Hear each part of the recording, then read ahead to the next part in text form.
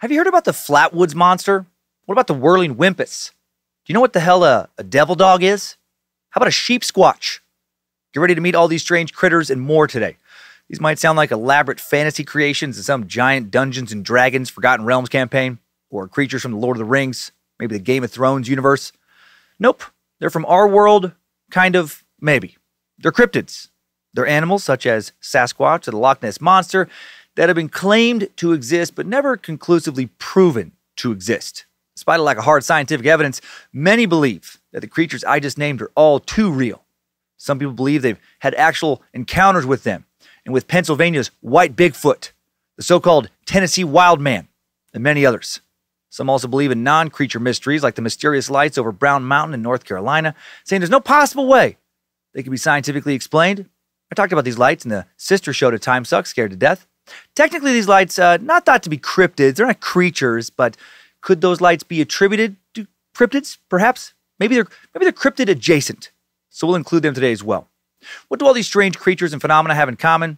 All supposed encounters with them and folklore about them has come from Appalachia. And yes, that is how I'm going to pronounce it today for the most part. I know on last week's preview for this episode, I said I prefer Appalachian, and I still do prefer that pronunciation, actually, but since I'm from the north and not from Appalachia, it feels after completing this week's research more appropriate for me to say Appalachia. I'll thoroughly break down my reasoning today regarding the history of this word whose correct pronunciation has been hotly debated by many for a long time. Then after all that, I'll possibly end up pronouncing it both ways throughout the episode. The mysterious allure of the Appalachian cryptids has existed for centuries for the Europeans who settled the land and existed for longer, perhaps much longer, for the indigenous people who lived in the lands of Appalachia for thousands of years prior to the arrival of foreign colonists. And these people believe that Appalachia, a region on the eastern side of the U.S. that stretches from New York to Georgia, is positively teeming with cryptids. We've actually visited an infamous Appalachian cryptid before, Mothman, arguably the king of Appalachian cryptids. But there are so many more weird and wild creatures allegedly roaming the hills, mountains of Appalachia. There are so many that there's even been a popular long-running TV show called Mountain Monsters, now on the Travel Channel, that investigates, quote-unquote, these Appalachian cryptids. On the show, John Trapper Tice, Jeff Headley, Willie McQuillan construct elaborate traps to try and catch these creatures. And allegedly they have caught some, if you believe that a bunch of CGI effects and prop and costume designs constitute catching a cryptid, which I do not. Sorry for the shade, Mountain Monster people, but come on. 69 episodes and counting, and still no truly undeniable evidence. Can't catch one long enough to bring it to the lab for proper examination. Still no cryptid alive or dead for a team of scientists to examine, as opposed to a team of Travel Channel actors wearing lab coats and holding clipboards and calling themselves scientists. Look harder, Mountain Monster team! The enduring popularity of a program like this showcases just how many people believe that cryptids might actually live in the woods of Appalachia, a land that outside of possible monsters is for sure an interesting cultural melting pot of Scotch-Irish, German, Scandinavian, tribal, and African-American influences, but mostly Scotch-Irish. Talk about that. Appalachia, home to a lot of different folks, a lot of interesting folklore, a lot of good stories, and we love interesting stories here. So let's explore some Appalachian imaginations or real encounters, depending on how you see it. This week on a chock full of cryptids, bluegrass jamboree, real or merely legend, wackadoodle or witness edition of Timesuck. This is Michael McDonald, and you're listening to Timesuck. You're listening to Timesuck.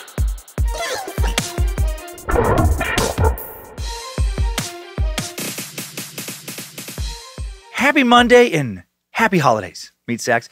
Happy holidays. Happy Hanukkah, Merry Christmas, Merry Xmas, Merry Happy Joy, to whatever you happen to be celebrating.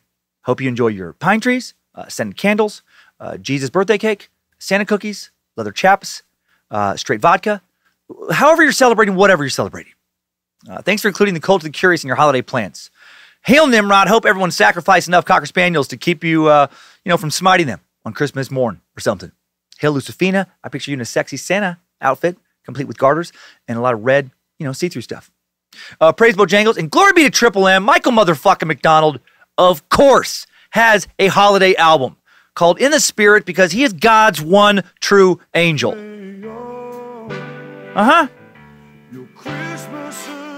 Doesn't fill your heart with joy? Well, congratulations, you're fucking dead. okay, it's bluesier than, most would expect. That's what an artist does. They put their own stamp on it. We won't be playing this forever, but you got to hear this next part. And now he goes. Oh! What's he saying? Only he knows.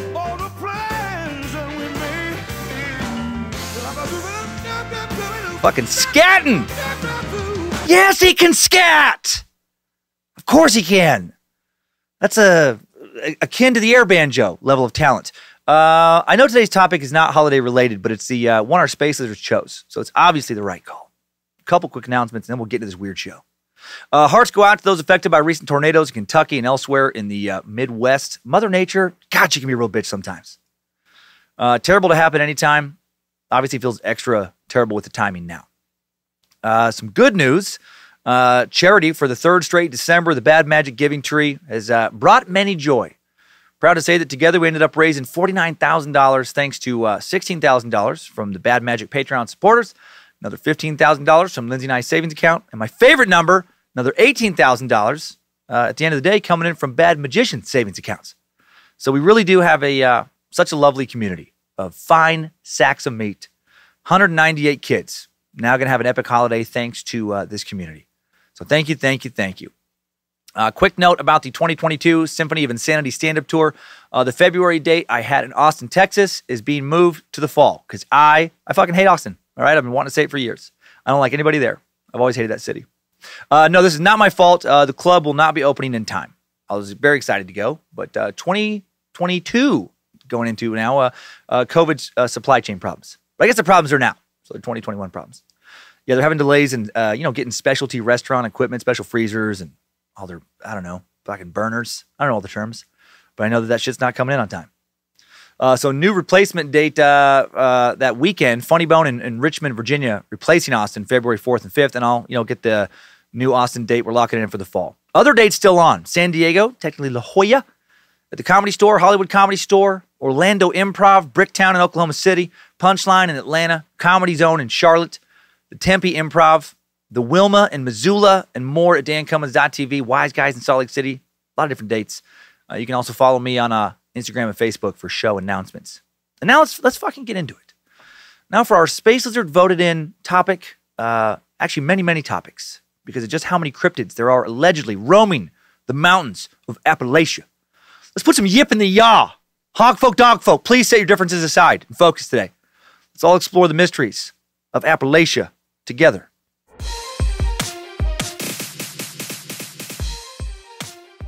Appalachian Cryptids, the Virginia Moonshine Man Possum, the Greenbrier Skink Skank, the Tittle Whisper Dragon of Johnson City, the Rocky Branch Giant Rape Beetle. These are not the cryptids we're going to be talking about today because I made those ones up. Thank God the Rocky Branch Giant Rape Beetle is not a thing anyone has to worry about. What a terrible cryptid. Super horny one that maybe tries to bugger you out on some trail. I picture running into some backwoods hillbilly at the trailhead, warning you not to proceed. No. He's fucked up, won't be walking up this here trail. Not this time of season. Oh, not when the Rocky Branch being the rut. I'm sorry. What are you talking about? Rocky Branch Giant Rape Beetle, clean your son. You ain't seen pain. You ain't seen fear. Tell the Rocky Branch, hold you down, bucket in the dirt. Ain't no clench throwing no to keep Rocky Branch out of your trash pipe. Then you hear some loud insect noises in the distance. Fucking wild-eyed dude just starts running off. Get down in your motor carriage, lock your side windows. Rocky Branch going, plug your trash pipe, something fierce. Beetle Man, fill you inside, there's fire. Even though I just imagined that whole fake scene, I'm kind of scared of that fucking guy. I might be more scared of that guy. The name of the, Rocky Branch Giant Rape Beetle. How big is that thing, by the way? How big is its fearsome appendage? Why does it seem to go for loopholes? Those questions will probably never be answered. But I hope to answer others today. First, I'll be talking about what Appalachia is, starting with the controversy, of course, over how to actually pronounce Appalachia. We'll also look at its history, its geography, music, and unique mix of cultures that have come together to create what we now know as Appalachia. And we'll dig into some of the stereotypes surrounding Appalachia, look at why it's overwhelmingly portrayed in the media as a backward, superstitious place full of hillbillies. I mean, I just added to that stereotype with my crazy hillbilly beetle warner. Why do I assume that that kind of guy would live somewhere out in Appalachia? We'll look into that. Next, we'll get into the many, many cryptids in a big old Timesuck timeline. Cryptids of Appalachia. Then after the timeline, we'll examine a few more cryptids. Just a pair of them whose sightings we don't really have dates for. Along the way, we also might run into rogue archaeologist, former University of Montana student, go Grizz. Unofficial, official, self-proclaimed Timesuck resident cryptozoologist, David Hatcher Childress, the star of History Channel's Ancient Aliens, may not have time to stop by, though. He's undoubtedly hard at work on his 25th book. Not kidding. He released his 24th book, Hanabu, The Secret Files, the greatest UFO secret of all time, early this year. So that's epic. Other awesome titles include Yetis, Sasquatch, and Hairy Giants, Lost Cities of Ancient Lemuria, and the Pacific. I like how he added the Pacific to that one. Like he's like, Lost Cities of Ancient Lemuria doesn't feel like there's enough fodder there for a proper book. What if I had the Pacific? The Enigma of Cranial Deformation, Elongated Skulls of the Ancients. David's a busy guy. Before all that, we'll quickly revisit Appalachia's most famous cryptid, the one we actually have already done a full suck on already, Mothman. Let's get warmed up with Mothman. First recorded Mothman sighting took place November 12th, 1966, near Clendenin, West Virginia. The now sleepy little town of just over 1,000 that used to be a slightly less sleepy little town, little oil town, about the same number of people. 76-mile drive southeast of Point Pleasant, where most of the Mothman lore after the first sighting would concentrate. Point Pleasant, a bustling village of over 4,000, used to bustle with over 6,000. Very cute little downtown. That includes a cool-ass Mothman statue and Mothman Museum. And how did all the Mothman lore begin? Back on November 12th, 1966, a Saturday, 5 men, Kenneth Duncan, Bob Lovejoy, Bill Poole, Andrew Godby, and Emil Gibson, were digging a grave for Ken's father-in-law, Homer Smith, in a cemetery near Clendenin. And Kenneth claimed to see a man-like figure fly out from some nearby trees and glide low over their heads. And he wasn't even high on bath salts or anything. Didn't even have an important blood vessel pop in his head. Ken's sighting would be referenced in the November 18th, 1966 edition of the Gallipolis Daily Tribune, though it would mention that the 4 other men helping to dig the grave didn't see it, which, is suspicious a bit. 3 days later, though, November 15th, 1966, multiple people would see it. There was another Mothman sighting in Point Pleasant. Really set off the Mothman craze. 4 young, supposedly mentally stable locals, all around the age of 20. Roger and Linda Scarberry, Steve and Mary Mallet. They were driving near Point Pleasant around midnight, and Roger's black 57 Chevy Bel Air, fuck yeah, claimed to have been followed by this creature. Linda noticed 2 large glowing red eyes in the darkness behind the old North Power Plant along Highway 62. Roger stopped the car on the road. 4 locals observed a bipedal monster, about 7 feet tall, with wings folded against its back in the woods. They sped off and the creature followed. Terrified, they reported the whole thing to local law enforcement. Then the local paper caught wind of the sighting, and the next day a story was printed about the monster in the Point Pleasant Register. How did all these little towns have papers? And the legend was off and running. And then many other sightings in West Virginia, and even some around the world, would follow. You can hear more about these sightings in episode 124 if you want to double down on your Appalachian cryptid intake today. So what is Mothman? The most popular theory outside of paranormal explanations is that Mothman is a sandhill crane or some other sort of strange bird, perhaps an owl. An owl greatly exaggerated in the minds of the people thinking that they saw Mothman. That's true. If you see an owl and you think you've seen a fucking giant 7-foot-tall monster out in the woods, well, your eyes are worse than mine. I can't see for shit in the dark. Second explanation is that Mothman is an alien of some kind, or maybe a monster from Native American folklore called the Thunderbird.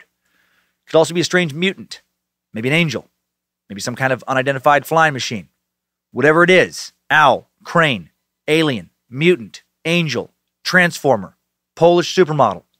The lore around Mothman took off like it did around no other cryptid in Appalachia. Point Pleasant held its first annual Mothman Festival in 2002, and pre-COVID, according to event organizer Jeff Wamsley, the average attendance for the Mothman Festival was 12,000 people a year. A lot more folks showing up for Mothman's Festival than for the Rocky Branch Giant Rape Beetle Festival. 0 attendees ever in its history. So that's Mothman, a cryptid many have now claimed to have spotted, but also a famous cryptid no one has yet been able to take even one good photo of. Mothman, burning out of feeling the words alone. And I think it's gonna be a long, long time for Mothman takes a photo we can find. He's not a bird and he's not an owl. Oh, no, no, no. He's a Mothman. If you're like, that's a good melody, it's because it's Elton John's Rocket Man. What about other lesser known Appalachian Cryptids? The indie band equivalent. Only true hipsters know about them, cryptids. The fucking deep cut, the B-side cryptids. Like the snallygaster, dragon-like creature who was reported in the Maryland area at the height of the Prohibition in the late 20s, early 30s. Also, earlier, in a different form, the sheep squatch. I love that name. We'll meet them soon after we get a better feel for Appalachia. Seems to be a lot of confusion surrounding Appalachia. Hard for folks to come to an agreement on what Appalachia even is. Like, what are its geographical boundaries? Who are its people? How the fuck do you pronounce Appalachia? Let's address that. Let's address that hot button issue. It actually does get a lot of people unusually fired up. I've read the emails. In a short essay published 30 years ago in Appalachian Heritage magazine, now the Appalachian Review, it has a circulation of 7 people. One random Eastern Kentuckian wrote, "What I finally came to understand is that Appalachia does not exist. At least it doesn't exist in the real world. The Appalachians exist. Appalachia exists. But Appalachia is fiction. It is an idea created by politicians and reporters." Interesting. If this person has been listening to this episode, they probably had a brain aneurysm by now. Let's dig into some linguistic history to find out if they're right. In addition to there being a debate over the pronunciation, there's speculation over the true origin of the word. Speculation originates with some people who used to live in the area of northern Florida, now not even considered a part of Appalachia. Back in the 1500s, the Appalachian tribe, a Muskogean people, indigenous to the panhandle of Florida, i.e. northwest Florida. The Muskogean people were those tribe members who spoke related languages in the southeastern U.S., including Chickasaw, Choctaw, Creek, Seminole, and Appalachia, amongst others. Only about 300 people in the world now claim Appalachia identity. Almost all of them living in Louisiana now, after various relocations. Disease, massacres, a lot of early fighting with the Spanish, so many raids decimated the Appalachia. Then later, a lot of tribe members being captured and taken in as slaves by English settlers further reduced the population. By around 1700, less than 2 centuries after encountering the Spanish, less than 1,000 remained. How many were there originally? No one knows for sure, but likely tens of thousands. Spanish conquistador, Panfilio de Narvaez, that's probably the best I'll ever say that, was one of the first Europeans to encounter these peoples. He embarked from Spain in 1527 with 5 ships and 600 men on a mission to colonize Florida for Holy Roman Emperor and King of Spain Charles V. And in 1528, his expedition, shortly before most of its members died in a combination of fighting and shipwrecks, including Narvaez, they reached a chiefdom called Tocobaga at the northern end of Tampa Bay. Tocobaga was the name of the chiefdom, name of the village, name the Spaniards gave to the people living there. They were just like, fuck it, everyone here is Tocobaga. And these people told Narvaez that there was a nation called Appalachian up north, home of the Appalachian people. That's where this term comes from. But the exact word the Appalachian used to name the region, that's up for a little bit of debate. Appalachian perhaps derived from the Appalachian word Appalachia, meaning other side of the river, or from the Hitchiti word Appalachia, meaning dwelling on one side. Hitchiti, another Muskogean language, spoke by the Hitchiti tribe a little further north in present-day Georgia.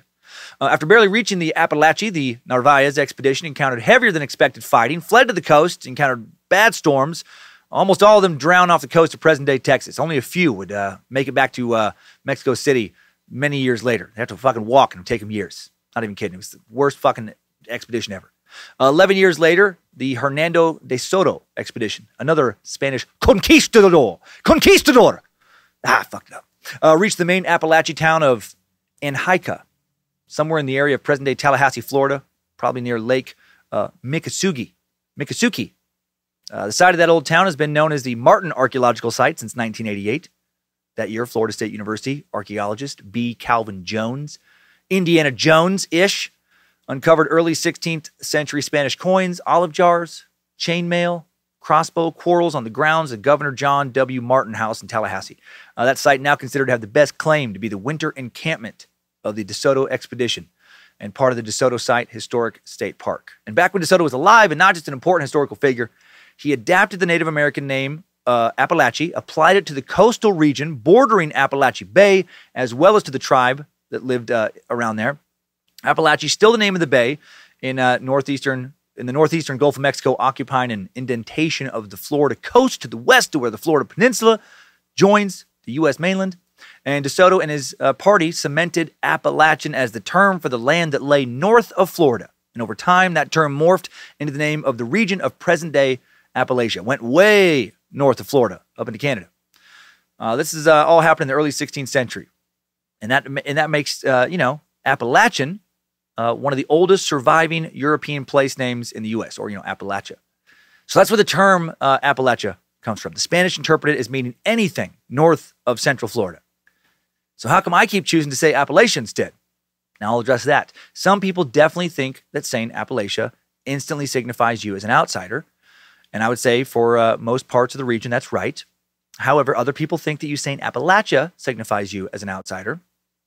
There is no complete consensus on the pronunciation among people who have lived in Appalachia for multiple generations. It can vary inside the same county, even inside the same city. As a broad generalization, people from the northern part of Appalachia are more likely to pronounce it like I just said, while people from the central and southern parts more likely to pronounce it Appalachia, especially in rural areas. And while no official large-scale census has ever taken place, I think that more people overall, quite a bit more, say Appalachia.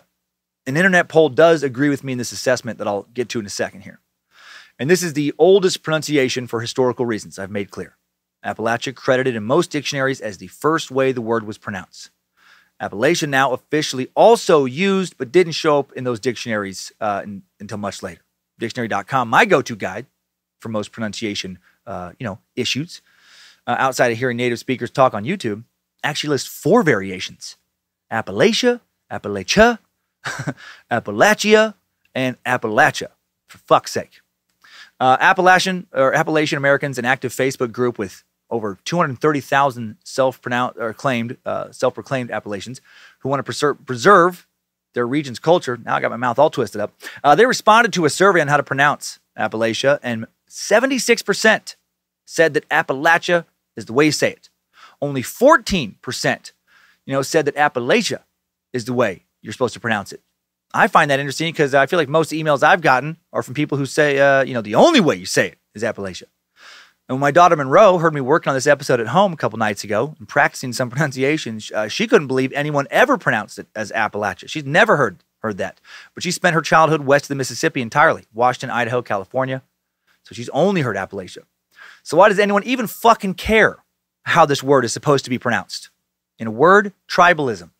So people who can tell, who is one of them and who's an outsider. And there have been historical moments where making that distinction has actually been pretty important. During the Prohibition era, how you said a town or a region's name could help identify you as from the area or not, trustworthy or not. Are you a local?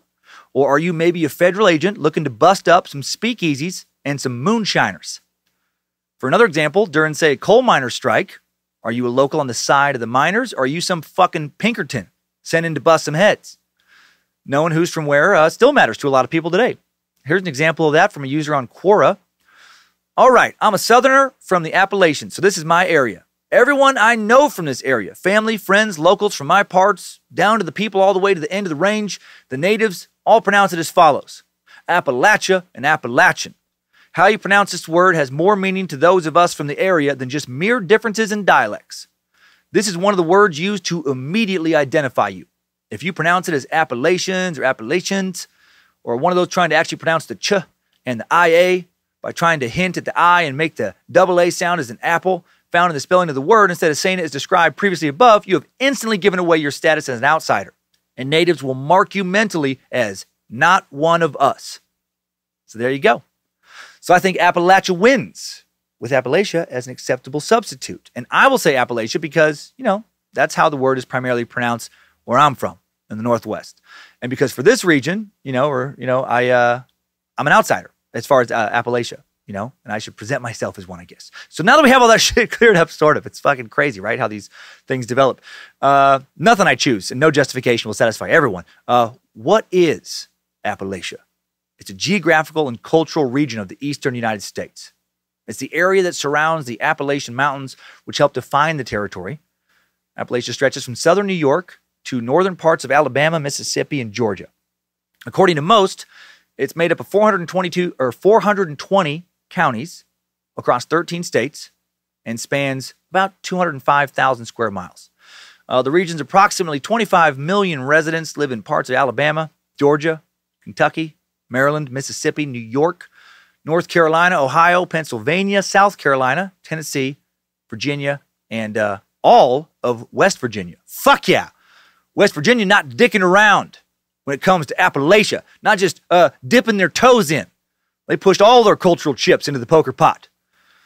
No area of the U.S. east of the Mississippi has ever felt more like the area I grew up in northern central Idaho, like parts of West Virginia, specifically Huntington. So far away from where I grew up, but when I was there, it felt like home. The Appalachian Mountains themselves actually stretch all the way from Canada to Alabama, but the cultural region we call Appalachia traditionally only includes the central and southern portions of the range. The named ranges that make up the Appalachian Mountain Range basically cover the entire East Coast, from the Chickasha and Notre Dame ranges in Quebec to the White Mountains in New Hampshire, the Catskill Mountains of New York, the Blue Ridge Range in southern Pennsylvania and the Carolinas, and there's a ton more, the Allegheny Mountains, Pennsylvania, the Great Smoky Mountains, the Cumberland Mountains. The highest elevation in the Appalachians are in the northern division, with Maine's Mount Katahdin, 5,268 feet, New Hampshire's Mount Washington, 6,288 feet. There are other pinnacles in the White Mountains rising above 5,000 feet. And in the southern region, peaks of the North Carolina Black Mountains and the Tennessee, North Carolina Great Smoky Mountains rise above 6,000 feet. The highest summit, Mount Mitchell, 6,684 feet. A large distinctive geographic feature of the Appalachians is the Great Appalachian Valley. Great Appalachian Valley includes the St. Lawrence River Valley in Canada, the Kittatinny, Cumberland, Shenandoah, and Tennessee valleys in the U.S. In terms of geographical features, waterfalls, streams, rivers are common throughout much of the Appalachian system. Jesus Christ. Generally temperate and humid, the climate of the Appalachians presents sharp contrasts. No surprises there, given that at least geographically, Appalachia stretches basically the entire East Coast. One thing that most of these areas do have in common is heavy clouds and haze. Smoke and haze nourishes the abundant plant life in the river systems. Plant life includes deciduous forests, conifers, sugar maples, buckeyes, beeches, ash, birch, red and white oaks. In the north, farther south, there's hickory, walnut, poplar, sycamore, and chestnuts. All those, plus, around 140 species of additional trees found in the southern mountain region. I've driven through so much of it, and so much natural beauty in those mountains. So green. Rocky, tree-covered crags, quick and clear mountain streams. It is gorgeous. In terms of animals, sightings of bison, elk, and wolves were once common in the Appalachians, but disappeared long ago. However, elk are returning to the northern Appalachian Mountains, while caribou and moose have never left the northernmost areas. Scattered throughout other areas, black bear, white-tailed deer, wild boar, foxes, raccoons, beavers, other numerous small animals, perhaps cryptids, like the Rocky Branch giant rape beetle. Maybe not that one, please God. But maybe the whirling whimpus. Maybe, of course, the sheep squatch. Name, geography, basic known flora and fauna, plants and animals now covered, at least briefly. Let's get more into some of the human history and culture of the region. Obviously, Appalachia, home to American Indians long before Europeans arrived. We just learned that's where the name comes from. Various tribes, including the Pennacock, Mohican, Susquehanna, inhabited the northern half of the Appalachians for centuries before European settlement. In the southern mountains, the Cherokee were the primary tribe to live in hunts, but there were many others, like some of the Creek. Though originally European settlement was primarily confined to the East Coast, interconnected trails for trade and exploration would soon bring settlers into the heart of Appalachia. Once the British were defeated in the Revolutionary War, Americans were free to colonize the interior of the country, and they did so with gusto, in the spirit of manifest destiny. We went over that concept at length in the Oregon Trail Suck. The U.S. deciding, that expanding westward was God's will, and that God wanted Christians, white Christians, preferably men, definitely straight men who loved puss, but not too much to get into adultery and whatnot, to take everything they could for the glory of America. That concept wasn't part of a national campaign like it would be in the early and mid-19th century, but it existed culturally for all practical purposes. If you wanted land at the end of the 18th century, cheap land, lots of it. You headed west into Appalachia, you fucking took it from any non-U.S. citizen in your way. Before European settlement, there were over 50 Cherokee towns and settlements in southern Appalachia connected by a system of foot trails, many of which later would become wagon roads. Then, as listeners of the Trail of Tears Suck will remember, Cherokee other tribes driven out by warfare, government-sanctioned forced eviction by the mid-19th century. Even after a large amount of tribal removal, the rugged region was still not going to be settled easily or simply. The Appalachian Mountains were the first formidable barrier to early pioneers heading west, a precursor to the even more formidable Rocky Mountains that would come later. The size and complexity of the Appalachian mountain ranges, the rugged courses of the many streams and rivers, the dense forest made it difficult to travel into and throughout much of the area. The wilderness of Appalachia became a frontier for exploration and living in the late 18th century. Daniel Boone, one of my mom's nicknames for me my whole life. Daniel Boone, whose 1775 expedition through Virginia's Cumberland Gap into Kentucky established a settlement route for settlers moving west. He became the first folk hero of America's pioneer era. He founded Fort Boonesborough, one of the very first U.S. outposts of any sort on the west side of the Appalachians. Because the central Appalachians, modern-day Pennsylvania, Ohio, and Tennessee, had more spacious water gaps that enabled people to pass through more easily, these areas, once properly discovered and once word got out, attracted the largest numbers of early settlers. Many of these people were German and Scotch-Irish, who went into the interior of Pennsylvania, then migrated down to the great Appalachian Valley into parts of present-day Virginia and Tennessee. And they quickly found out that the area was rich in lumber, mineral resources, and animals for fur trading. But despite the early arrival of the lumber industry and the opening of the coal mines, some areas of Appalachia would remain isolated until early in the 20th century. Roughly a century into the settlement of Oregon, California, Utah, etc., parts of West Virginia, other areas of Appalachia still real rugged, not real settled. Notably, the mountain areas in southern Appalachia, where rough terrain made building roads damn near impossible, it developed a distinctive culture. This culture became characterized by handcrafted wares, ballads, folklore. This culture became what the area known as Appalachia would become known for overall. Hog folk, dog folk! Yeah!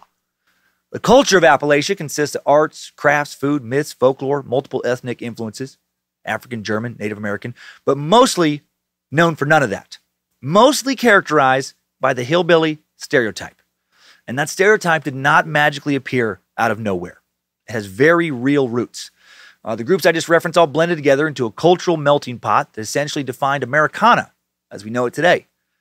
But I didn't mention the biggest ingredient in that pot by far, possibly as high as 90% of Appalachian settlers in the 18th and 19th centuries were Scots-Irish, aka Scotch-Irish. Isn't that fucking crazy? 90%.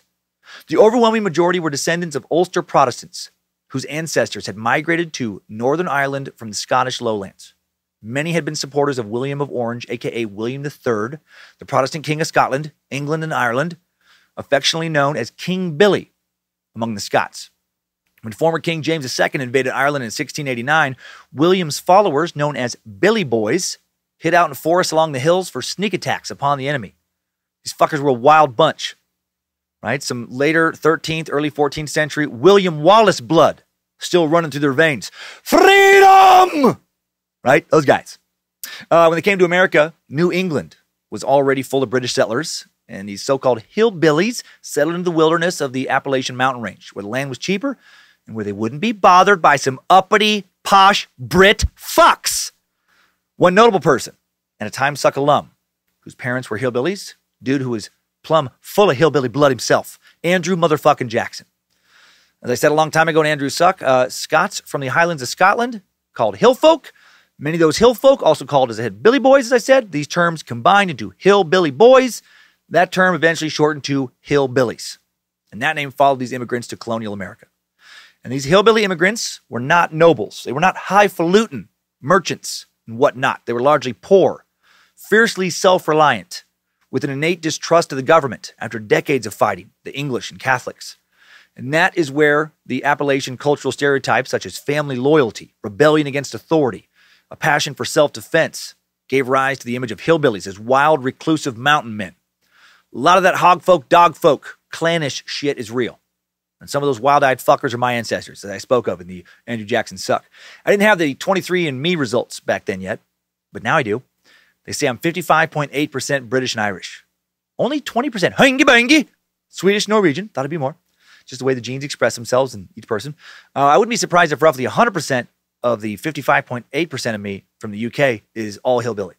My direct ancestors, like one generation above, still very passionate about self-defense, reclusive, rebellious, distrustful of the government and just any large organization, corporate America, the church.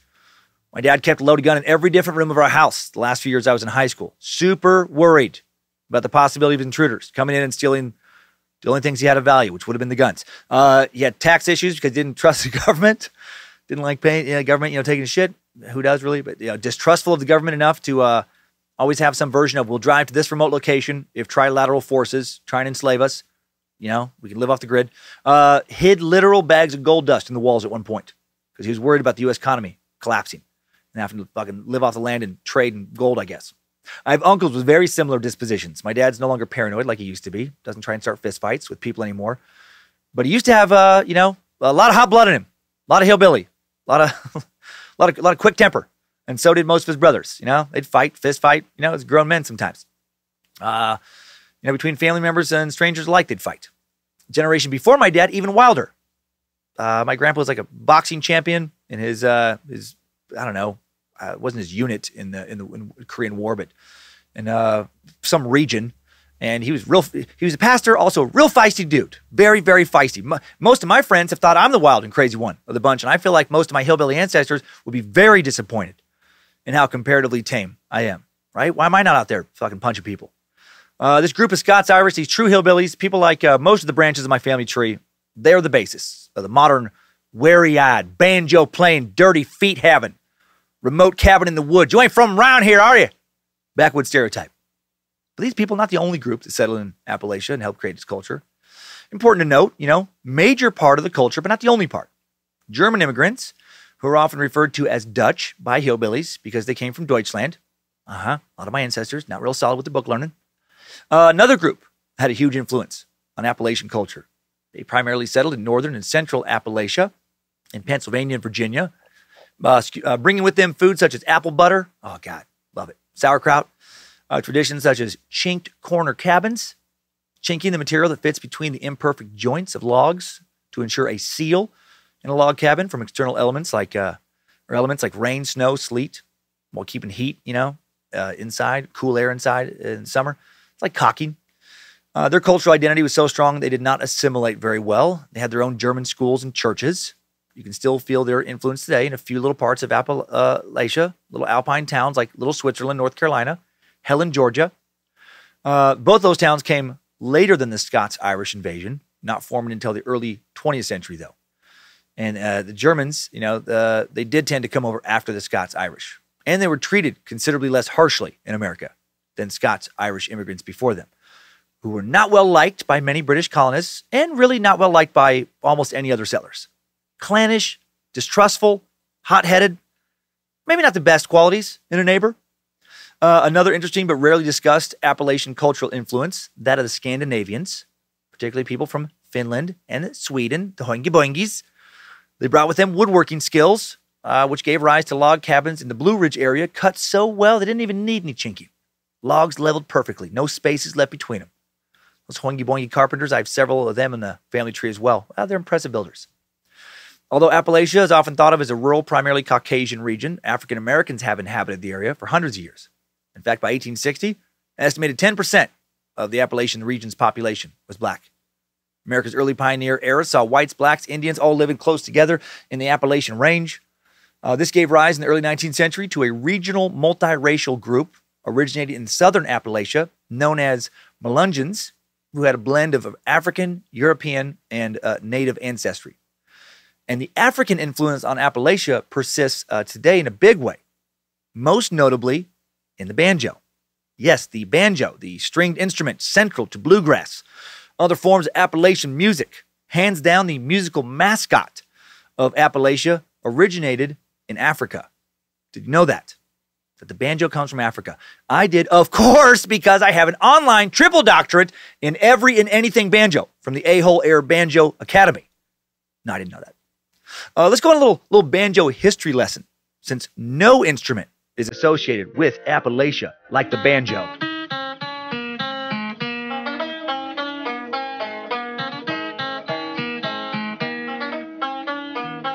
Oh, yeah. Oh, here we go. Yeah, yeah, come on. Come on. Yeah, yeah. Woo-wee.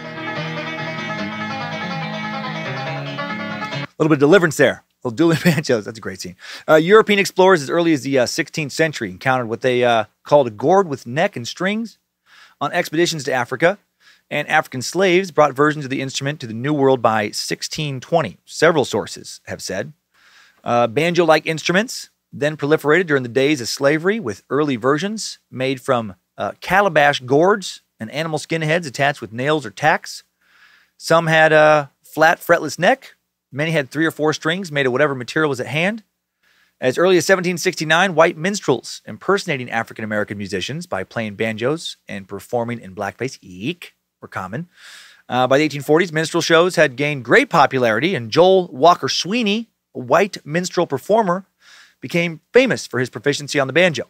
Some historians consider Sweeney the first musician to use the drum-like configuration, of the modern-day banjo, though other authorities dispute that claim.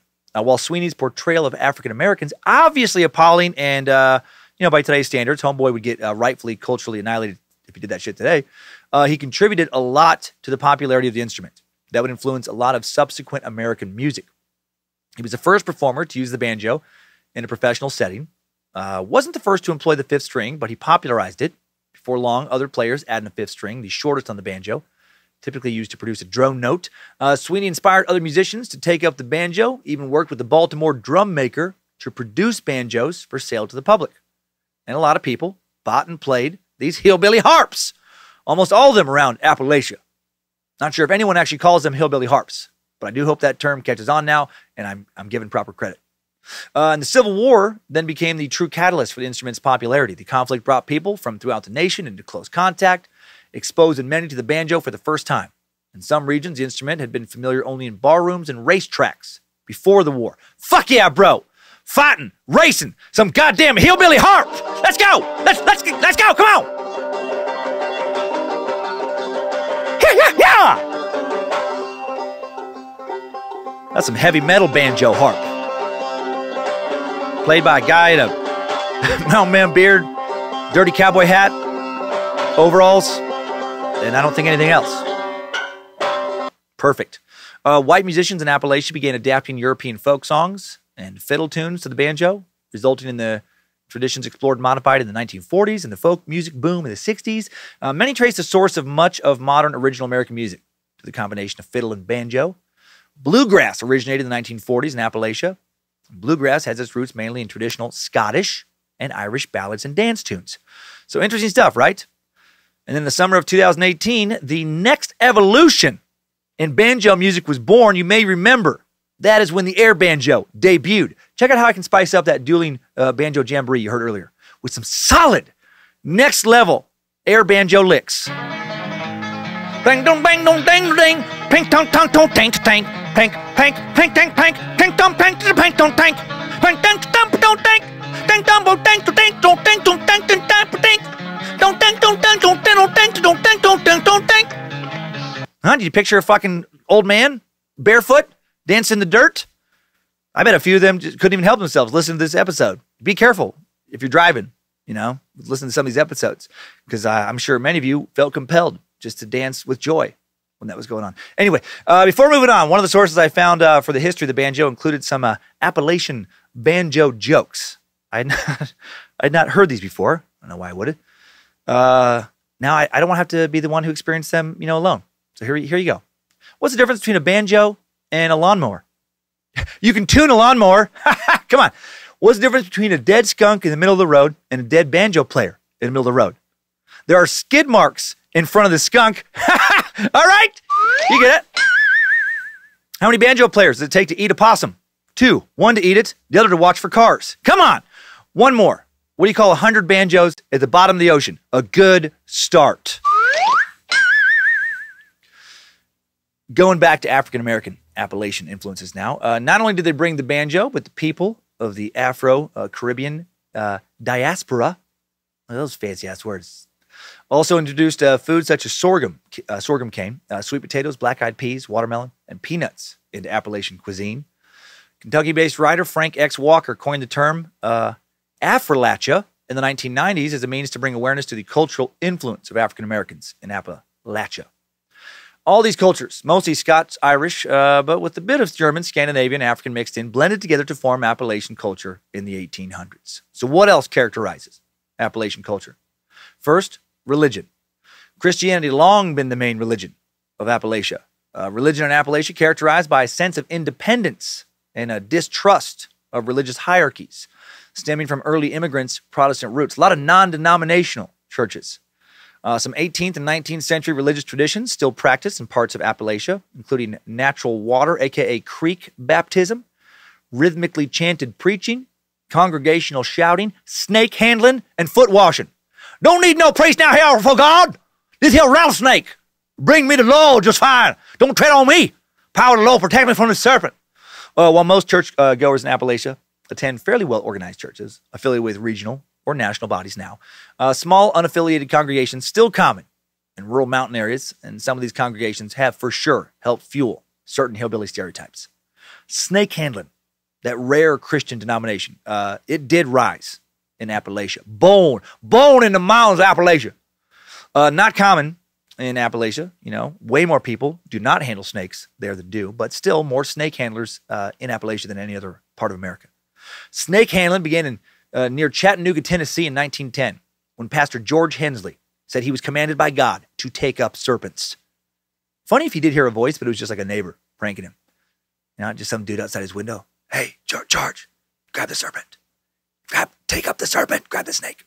Hensley helped to spread this style of worship throughout the region. By the 1930s, it became so popular that by the 1940s, most state legislatures in Appalachia had banned it because there had been a rash of deaths.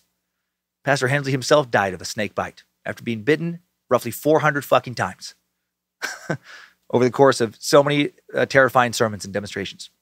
Another defining hallmark of stereotypical Appalachian culture, the hillbilly dialect. Right? This, again, does not come from nowhere. Most people in Appalachia these days do not speak with it, but a lot of folks do still have that classic redneck accent. This distinctive dialect is directly related to Old World Scottish dialects. Has a much stronger Scottish influence than other American dialects, so it does come from somewhere. Appalachian hillbilly is America's, Scottish accent.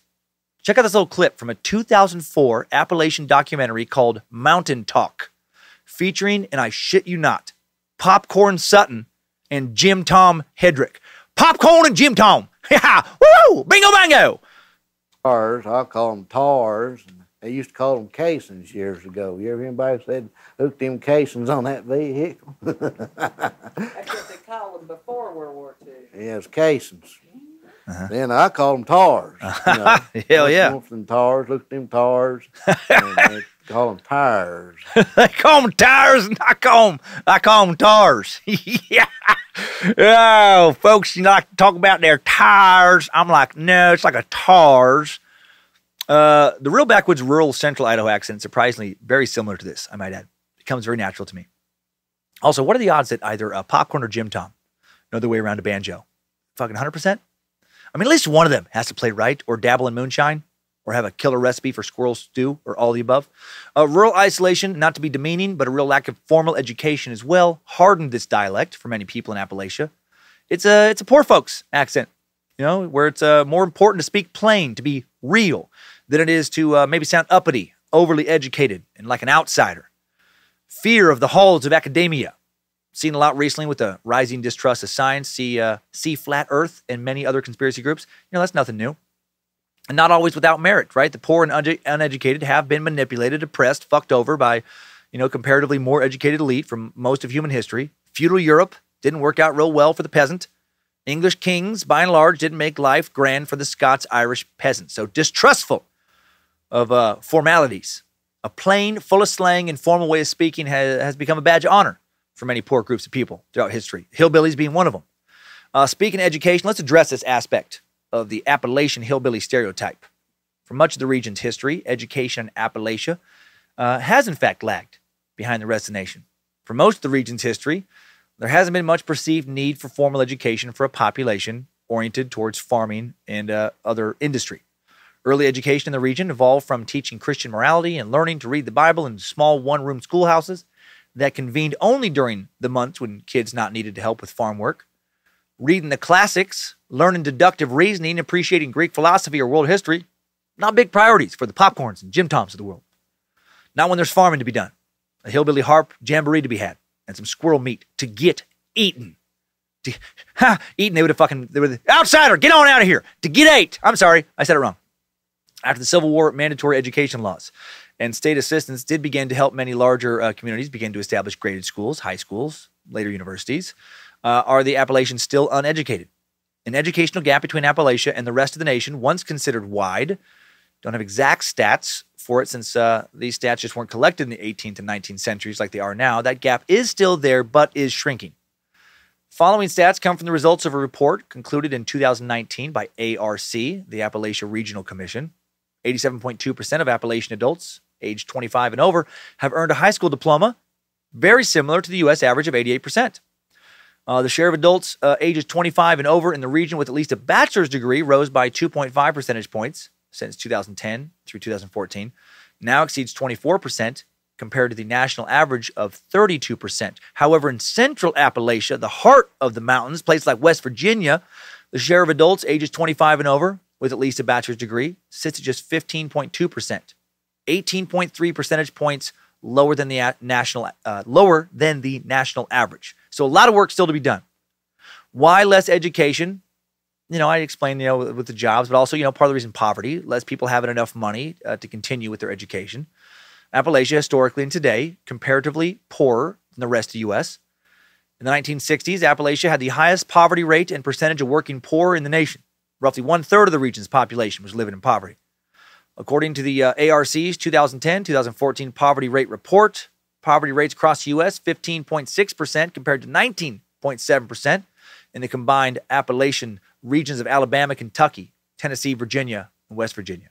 In 2014, the per capita income of the Appalachian region of Kentucky only $30,308, while the average for the entire U.S., $46,049. The number for the region taken as a whole comes out to 37,260, which is only just over 80% of the U.S. average per capita income. That's a lot less. The average person in the U.S. making, just over $3,800 a month. Average person in Appalachia making $3,100 a month. Appalachians in Kentucky pulling just over $2,500 a month. Dudes named fucking Jim Tom and Popcorn probably pulling in about $50 a month. JK, those dudes could be fucking killing it. I don't know. I just want an excuse to say their names again. Prior to COVID-19, the Appalachian region was seeing improvements in income and poverty. We'll see how it shakes out now. Median household income increased 8% between 2010, 2014, and 2015 and 2019, with increases reaching at least 15% in almost 60 counties scattered throughout the region. Despite these improvements, Appalachian homes still only pull in 82.6% of the nation's average median household income. So why is there more poverty overall in Appalachia than in the rest of the U.S.? One of the oldest and most controversial explanations for Appalachia's underdevelopment in both education and income is what some scholars call the culture of poverty. Developed in the 60s, when social scientists wanted to explain the disparity in Appalachians' incomes, the culture of poverty theory holds that Appalachian culture, with its fatalistic outlook and encouragement of laziness, is ill-suited to the modern economy. Under this theory, the solution to Appalachia's poverty is simple. To change the mountains is to change the mountain personality, as sociologist Rupert Vance put it. The culture of poverty explanation been widely criticized by Appalachian studies scholars for drawing on and reinforcing stereotypes of Appalachian people as being isolated, lazy hillbillies. I'm guessing Popcorn and Jim Tom, not fans of this theory at all. No one puts in a harder 8-hour shift than fucking Popcorn. I don't know. The culture of poverty explanation also informs J.D. Vance's argument in Hillbilly Elegy, which he describes as a book about a culture that increasingly encourages social decay in the context of regional economic decline. Another popular explanation of Appalachian underdevelopment is what's called the resource curse. This one makes sense to me. The idea that places with a lot of natural resources are likely to be poorer because resource industries like coal mining, they dominate the local economy and prevent other economic sectors from growing. Appalachia is a place with abundant resources like coal, minerals, land, timber, forest, right? Main jobs, lumbering, mining, farming historically. None of these jobs need a high school or high education. Employers don't decide the job based on education level. A diploma has not been a priority in job finding in this region for much of its history. Many kids at school age, drop out of school to help their family work. I think that, that is an interesting theory. I would not have come up with that explanation on my own. It makes sense to me. If a good living wage comes easy thanks to abundant natural resources, and extracting those resources doesn't require a lot of education, well, that removes a lot of incentive, for that education for a lot of people. You can make $60,000 a year right out of high school working in this mine, or you can go to school for 4 more years, take out a bunch of loans, and then maybe make $60,000 a year doing something else. You can make $100,000 a year as a union lineman for a utility company, no college needed. Never have to not be called popcorn. Or maybe make $70,000 a year as a social worker if you have your master's degree and you have a supervisor insist that you do ditch the name popcorn. Another theory to explain regional poverty is the internal colony model. This is very interesting, I think. Developed in the 1970s to provide a political explanation for Appalachia's poverty. The internal colony model likens Appalachia's relationship to the rest of America to that of a colony with its colonizer. Under this theory, out-of-state companies come into the region, exploit rich natural resources, corrupt local governments to ensure their control, leave ordinary Appalachian people with very little control over their local economic circumstances. The rich and educated taking advantage of the poor and uneducated. That narrative, that's been around, ever since some people figured out how to be fucking educated and got rich. The Rutherfords and the Ebenezers exploiting the fucking Jim Toms and the popcorns. So if Appalachians are uneducated or undereducated and comparatively poor, it's not entirely their fault. So why does much of the media choose to focus on the poor and uneducated when there are plenty of other people living in the region? Maybe because it's fun to do that accent. I mean, come on. It's a fun way to talk. I do fucking love doing it. That doesn't seem to be the reason scholars point to here. The rise of the Appalachian hillbilly stereotype, the figure in the modern national consciousness, began in the 1960s during poverty tours, political parades with stops in rural central Appalachia that President John F. Kennedy took. Russia journalists followed. During this period, Appalachia became synonymous with rural white poverty. The tours failed to show the diversity of the region. The journalists just focused on the impoverished. And once interest was shown in poor Appalachian hillbillies, some media members started to spin shit to sell more ads, right? Same old story. Exaggerate the narrative to increase sales, push some propaganda. Clear example of this was when a woman sued the Lexington Herald for publishing a photograph of her kids playing in a stream. The photograph was supposed to frame these kids as impoverished and dirty, but they weren't. They were just kids just having fucking fun with their mom. The photograph taken without her permission. Images like these were used by media makers whenever subsequent presidents stated they wanted to end poverty in America, and that linked Appalachia in the modern consciousness to poor, destitute white people. These images of an all-white populace, depressed-looking men hunched over from years of working in the mines, dirty-faced, barefoot kids, women in shift dresses, holding babies in one arm, cooking on a wood stove with the other, that has defined Appalachia for at least 2 generations now. But there's so much more to the region than rural, comparatively uneducated poverty. Right? There's, 34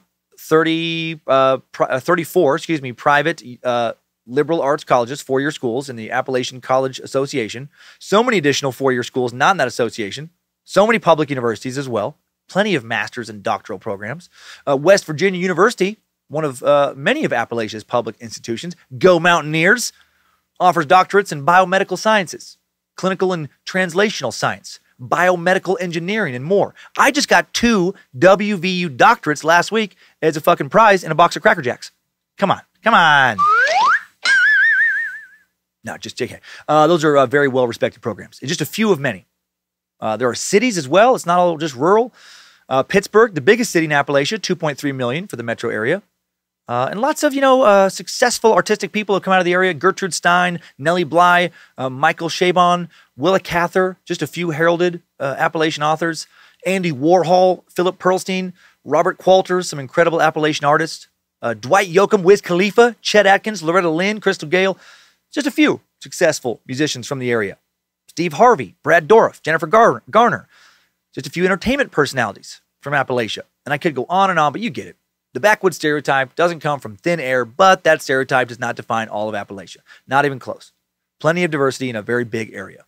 Also, plenty of woods and places for weird, creepy cryptids to hide.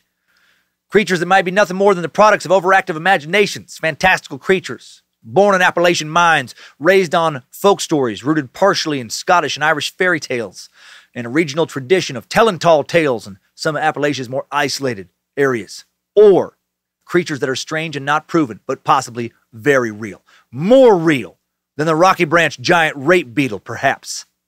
Let's finally, now that we have a better understanding of the culture surrounding these cryptids, real or fake, let's meet some of them in today's Timesuck timeline.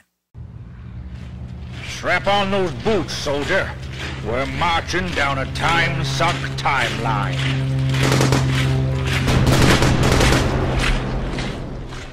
Let's start way back at the dawn of the 13th century, before Europeans arrived in the Appalachian region. According to a possible Cherokee legend, this is disputed, around 1200 CE, a great battle was fought between the Cherokee and Catawba Indians at Brown Mountain, and ever since, mysterious lights have been spotted in the area, and the lights are thought by some to be the souls or ghosts of tribal maidens still searching for their men who died in battle. One of the many theories about the mysterious Brown Mountain lights. Brown Mountain sounds like the destination for a Cleveland Steamers MC run. Okay, guys, let's make a run for Brown Mountain, just on the backside of Yellow River. I remember playing in that golden water as a kid. Mom used to say I liked the water so much I'd ask to take a shower in the river instead of in the tub. Can you believe it? I'd say, Mom, can you help give me a golden shower before we ride over to Brown Mountain to find that train tunnel? Golden showers and exploring Brown Mountain Tunnel with Mom, that's about as good as childhood as any guy could ask for, if you ask me. Anyway, I'm Toots Martinez. I hope you get to check out my Outlaw Motorcycle Club chapter. I'll refocus now. In the 1730s, when German immigrants began to settle around the area, that would become Frederick County, Maryland. These German immigrants allegedly began to encounter something called a Schnellergeist, meaning quick spirit. The earliest incarnations of the creature mixed the half-bird features of a Greek siren with the nightmarish features of demons and ghouls. Later reports by the end of the 18th century would describe this beast as half-reptile. It would become known as the Snallygaster for some reason. Stories will evolve to rumors of this beast swooping silently from the sky to pick up and carry off victims, suck the blood of its victims. 7 pointed stars, which reputedly kept the Snallygaster at bay, still can be seen, painted on local barns in the area. More detailed encounters to come of this creature.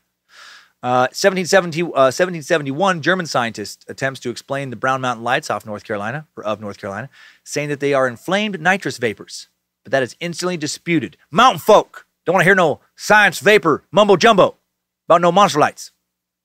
1797, writer Benjamin Barton writes about the Cherokee legend of the moon-eyed people. According to Barton, human-like beings once lived in central Appalachia that were called moon-eyed peoples. Their eyes saw very poorly during the day, had excellent vision at night. They were a nocturnal people. Reminds me a little bit of vampires without any real, powerful abilities. Early settlers, hearing about the moon-eyed people, speculated they were either a different race or that they were early European settlers who had somehow changed to become nocturnal after years of living in the New World. There are all these theories out there about Welsh people, perhaps, coming over centuries before Columbus. Today, the Georgia Parks Division of the Department of Natural Resources has a marker at Fort Mountain, just east of Chatsworth, that mentions legends about a wall in the mountain's origin.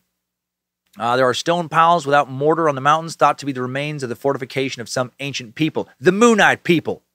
The plaque says these people are said to have been unable to see during certain phases of the moon. During one of these phases, the Creek people annihilated this race. Some believe the moon-eyed people built these fortifications on the mountain. Back in 1797, Benjamin Barton cited Colonel Leonard Marbury, an intermediary between the government and the Cherokee, writing, "The Cherokee tell us that when they first arrived in the country which they inhabit, they found it possessed by certain moon-eyed people who could not see in the daytime. These wretches they expelled." Why were they wretches? What did they do? In his book, Barton infers that the moon-eyed people were ancestors of albinos, encountered by Lionel Wafer, a Welsh explorer in the early 18th century. And there have been, there are moon-eyed people in other regions of Appalachia too, supposedly. There's a mention of moon-eyed people from Cherokee legends in Ohio. Author Barbara Alice Mann, who identifies herself as Ohio Bear Clan Seneca, suggests that a moon-eyed people of Cherokee tradition were Adena people from Ohio, who merged with the Cherokees around 200 BCE.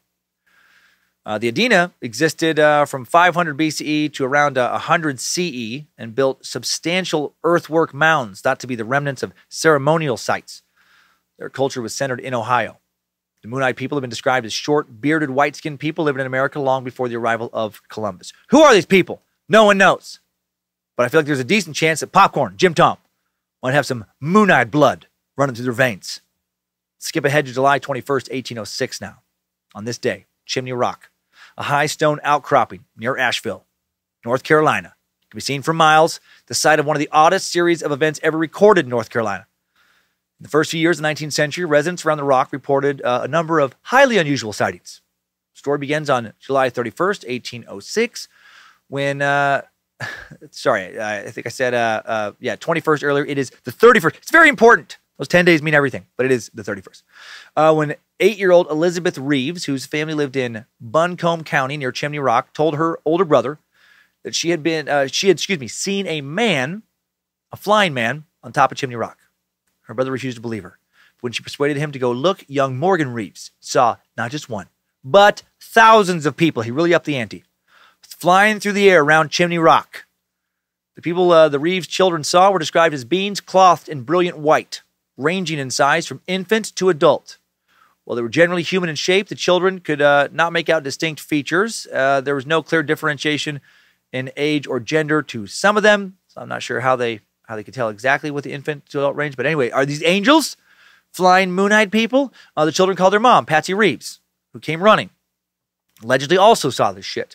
All in all, 6 people saw the apparitions. Elizabeth, Morgan, Patsy, the youngest Reeves' daughter, Polly, as well as a neighbor, Mr. Robert Searcy, and an unnamed African-American woman.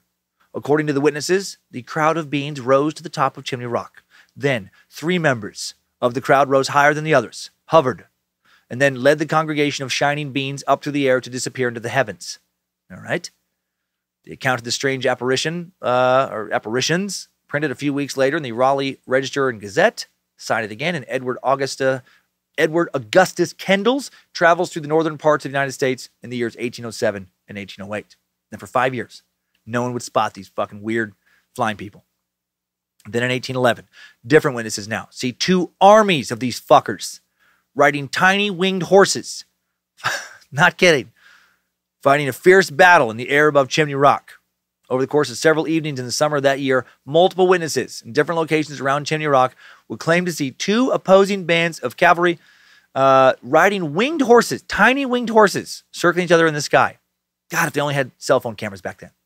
On the final evening, these 2 armies, I guess, finally engaged each other in a massive battle. They clashed in the sky over Chimney Rock. It's pretty weird. You know, they just flew around thinking about fighting up in the air on tiny flying horses for a couple days. How tiny were these flying horses? I don't know. They're just described in sources specifically as tiny. Not small, tiny.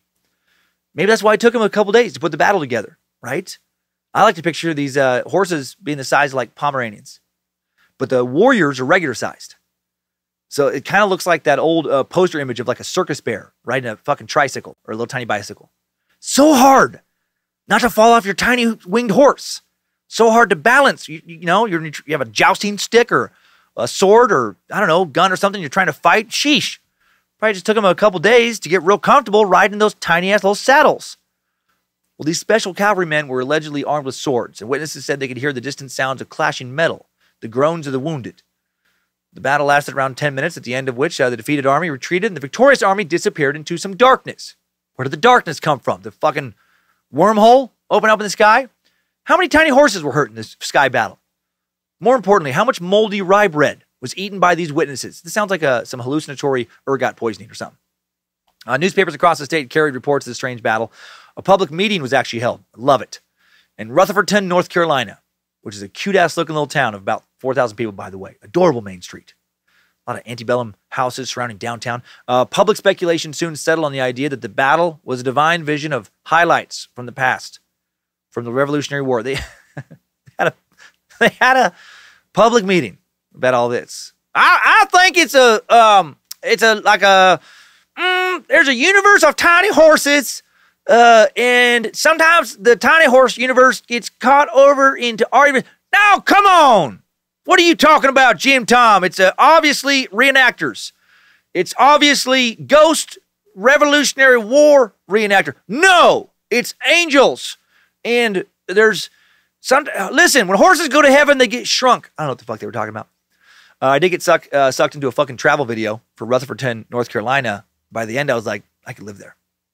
Cool coffee shop, cool microbrew, museums, ice cream shops, friendly people. Only an hour from Asheville. You got me. Rutherfordton, you got me. Rutherfordton tourism people, you hooked me in. I think your tiny sky horse story is total bullshit, but I do love your town. These weird visions, not actually cryptids, I guess. Let's jump to a creature story next. Kind of. The 1850s would see the belled buzzard. Maybe not so much of a frightening cryptid, more of just a bird with a fucking bell around its neck. But maybe a magical bird, but probably not. Cryptid-ish? The belled buzzard was a fearsome creature in American folklore, frequently cited as an omen of disaster by the sounding of its death bell. The animal is otherwise depicted as just a, ordinary buzzard, but has a bell on its neck. The belled buzzard originated from actual accounts of turkey vultures with bells tied to their necks. Bell buzzard stories circulated principally throughout the southern U.S., and it's the origin of the phrase, not enough sense to bell a buzzard. Fucking never heard that phrase ever in my life, but I guess it means you're stupid. Reports of buzzards with bells appeared as early as the 1850s, in the states of Tennessee, North Carolina, Virginia, while sightings of the belled buzzard likely drawn from multiple buzzards. Eventually, the determiner "the" would standardly replace a or plural nouns. Or plural forms. Prior to the 1880s, the belled buzzard would also be sighted in West Virginia, Delaware, Georgia, South Carolina. However, it would be the belled buzzard's appearance in Brownsville, Tennessee during the yellow fever epidemic of 1878 that first connected the animal with natural disaster. From then on, the belled buzzard legend grew to take a more ominous tone. Sounds like sometimes when times got tough, some assholes made them tougher by tying bells to buzzards, freaking people out. Sounds like something I would have done or would have wanted to do in my younger days. By 1885, the belled buzzard's range would expand to include the states of Maryland, Ohio, Kentucky, Mississippi, Texas, even New York. While most reports simply made mention of a sighting, those that elaborated further reinforced the bell buzzard's reputation as a harbinger of doom. One of my favorite phrases, a harbinger of doom. Never thought I'd hear it applied to a fucking buzzard with a bell around its neck. Newspaper article headings such as a bird of evil omen, disaster feared with coming of belled buzzard, made it clear to readers that some fucked up shit is on the horizon. A reference by the Delaware Ledger on August 4th, 1883 read, "We most sincerely hope that the belled buzzard that has been so frequently spoken of, our exchange will not locate in this section. It might be the forerunner of cholera." Unreal. Late 19th century journalist, legitimately worried about buzzards with bells. Small town Nebraskan paper in 1884 simply noted, "A buzzard with a bell on its neck is frightening people in Maryland. They take it to be the angel of death." Years later, an article from May 5th, 1900 purported that 3 Georgia veterans, J.L. Jarrell, H.C. Davis, and G.K. Smith, while stationed in Tallahassee, Florida, did put a bell on a buzzard in 1863. And that was the belled buzzard that everyone was seeing. It was a prank. Hilarious. It is possible that this started everything. Buzzards can live up to 25 years. They can have quite a range of where they go. The article elaborated that a buzzard it captured at Fort Gaines, Georgia, was the same bird due to the alleged similarities in the bronze bell and a leather collar used. All right, maybe. Let's hear about a cooler creature now. In the Hagerstown Mail from March 5th, 1871, residents were warned about a creature called the Tennessee Wild Man, lurking in Piney in McNairy County in West Tennessee. Piney? Whenever I hear that word, I think of an old song. Longtime suckers know it. Sing along if you want to. "Well, look here now, I got some pig. Taste this pig, I heard it lick out of my woman's beard. Well, look here now, with a full belly, I made a baby with a woman on mine. And the governor's wallet we got. Yeah! Old Jersey Devil, Timesuck cut. Another wild-ass cryptid tale. Wrong Piney for this story, though. This wild man supposedly approached women with wild, horrid screams while attempting to carry them off. He was described as tall, with great muscular strength, and covered in dark, matted hair. He also ran with swiftness that defied both men and dogs. That wild man could outrun a hound. That's a speedy sumbitch. The full article read, and I will read this in a stereotypical hillbilly accent, complete with a banjo soundbed for dramatic effect. "We learned that between Saba and Cranesville, what is called Piney in McNairy County, Tennessee, strange and frightful being has been observed for several weeks. He is said to be 7 feet high and possessed of great muscular power. His eyes are unusually large and fiery red. His hair hangs in a tangle and matted mass below his waist, and his beard reaches below his middle. His entire body is covered with hair, and his whole aspect is most frightful. He shuns the sight of them, but approaches with wild and horrid screams of delight every woman who is unaccompanied by a man. He sometimes with great caution approaches houses, and should he see a man, he runs away with astonishing swiftness, leaping the tallest fences with the ease of a deer, defying alike the pursuit of men and dogs. He has frightened several women by attempting to carry them off, as well as by his horrid aspect. And the whole country around Sabi is in consternation. Citizens are now scouring the woods and are determined either to capture or drive off the monster. Cryptid? Pervy, hairy creep? Both? Now imagine that sumbitch riding the Rocky Branch giant rape beetle as his trusted perv steed. Sounds like a hairier version of last week's subject, Paul Bernardo. Maybe his fucking creepy dad, Ken. Who the hell was this wild man? Some believed him to be a former member of a local town who had either gone insane or was fleeing some kind of conflict involving humanity. Okay, all right. But how does that explain his hound-beaten speed? Maybe they only used old fat dogs to try and run him down. I don't know. Same year, 1871, a wild man supposedly rounded up by a squad of citizens near Morgantown, West Virginia, 327 miles from Piney, Tennessee. Fucker probably jogged down to West Virginia one day. Described as half man and half beast, covered in rags with long, brushy hair, giving him the appearance of a gorilla more than a human being. This wild man said his name was Thomas Foley, a native of Ireland, of course. Probably Scots-Irish. Fucking hillbilly, living in the woods. Foley said he lived in Connecticut for some years before fleeing for the wilds of West Virginia, where he'd been living off the land, no structure, for 2 years. That's what he said. So when someone from the search party brought him home, dressed him in nice clothes, it said that he escaped, bolted for the mountains, tearing his clothes off as he ran. So maybe a cryptid, or maybe just a super weird dude. Likely very mentally ill. 1877, party of gold miners traveling through the Globe Valley in Caldwell County, North Carolina, encountered another wild man. Although they only got within 40 yards of this man. One miner claimed that this peculiar specimen of humanity appeared to be a giant, 6'5" with a funnel-shaped head and 2-inch long dark hair covering his body. Okay, now we're talking. That thing, maybe not a hillbilly, although some are known to get hairy and not have the most traditionally shaped heads. When this fellow spotted the miners, he pounded on his chest before turning, bounding off into the woods with the speed of a deer. The party tracked him with guns drawn to a cave deep in the mountains, where they supposedly found bones of many animals scattered about, indicating that he'd been living, feeding there for a while. I'd like to believe that this wild man was that fucking Thomas Foley character from West Virginia. Been out in the woods for 8 goddamn years now, getting bigger, hairier somehow. More Tennessee wild man sightings would follow 2 decades later.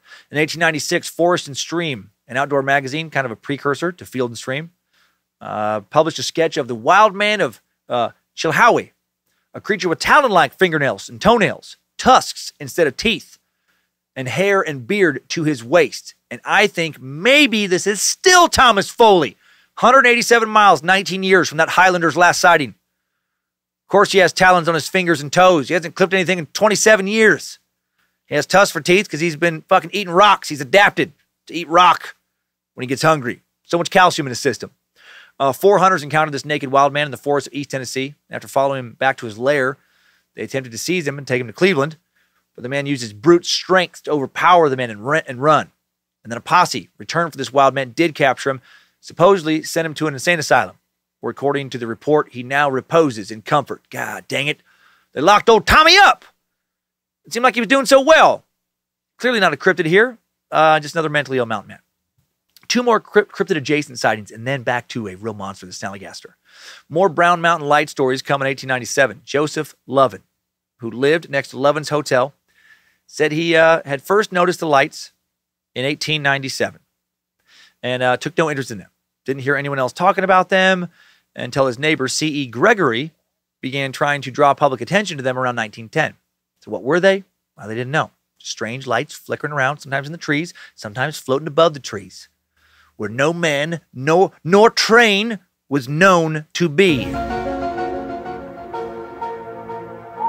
Brown Mountain Lights were featured in an episode of The X-Files. Field Trip. 21st episode of the 6th season. Came out in 1999. Vince Gilligan co-wrote that episode. The creator of Breaking Bad. The cause of the lights in the X-Files series, a mysterious hallucinogen caused by fungal spores.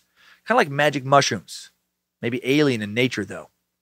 Shrooms can make you see some strange lights. Now for another wild man sighting, a big bastard. February 8th, 1889. The New York Times reported the following. Chattanooga, Tennessee, February 7th. The citizens of Walker County, Georgia, a few miles from this city, are very much excited over the existence of a genuine wild man who haunts the mountain region of the county. He is described as being of gigantic stature, covered with a thick growth of hair, and carries in his hand a huge knotted stick. He looks as if he might be the twin brother of Barnum's wild man, and is fierce and untamable. This modern Orson has been seen by several parties. One gentleman, bolder than the rest, encouraged the creature in a lonely part of the mountains one day, not long since, and at a safe distance endeavored to strike up a conversation. A perfect shower of stones greeted his final words, and thinking discretion the better part of valor, he made tracks from the dangerous neighborhood. So again, maybe just a fucking weird dude. Maybe not a cryptid. This next creature, though. Definitely a cryptid. February 1909, an article claimed that a man had been seized by the snallygaster, which proceeded to sink its teeth into his jugular, drain his body of blood, before dropping it off along a hillside. Like a fucking proper monster. Sick, bro. The story was carried prominently in Middletown, Maryland's Valley Register and soon spread far and wide. So much so that the Smithsonian Institution offered a reward for this thing. Not kidding.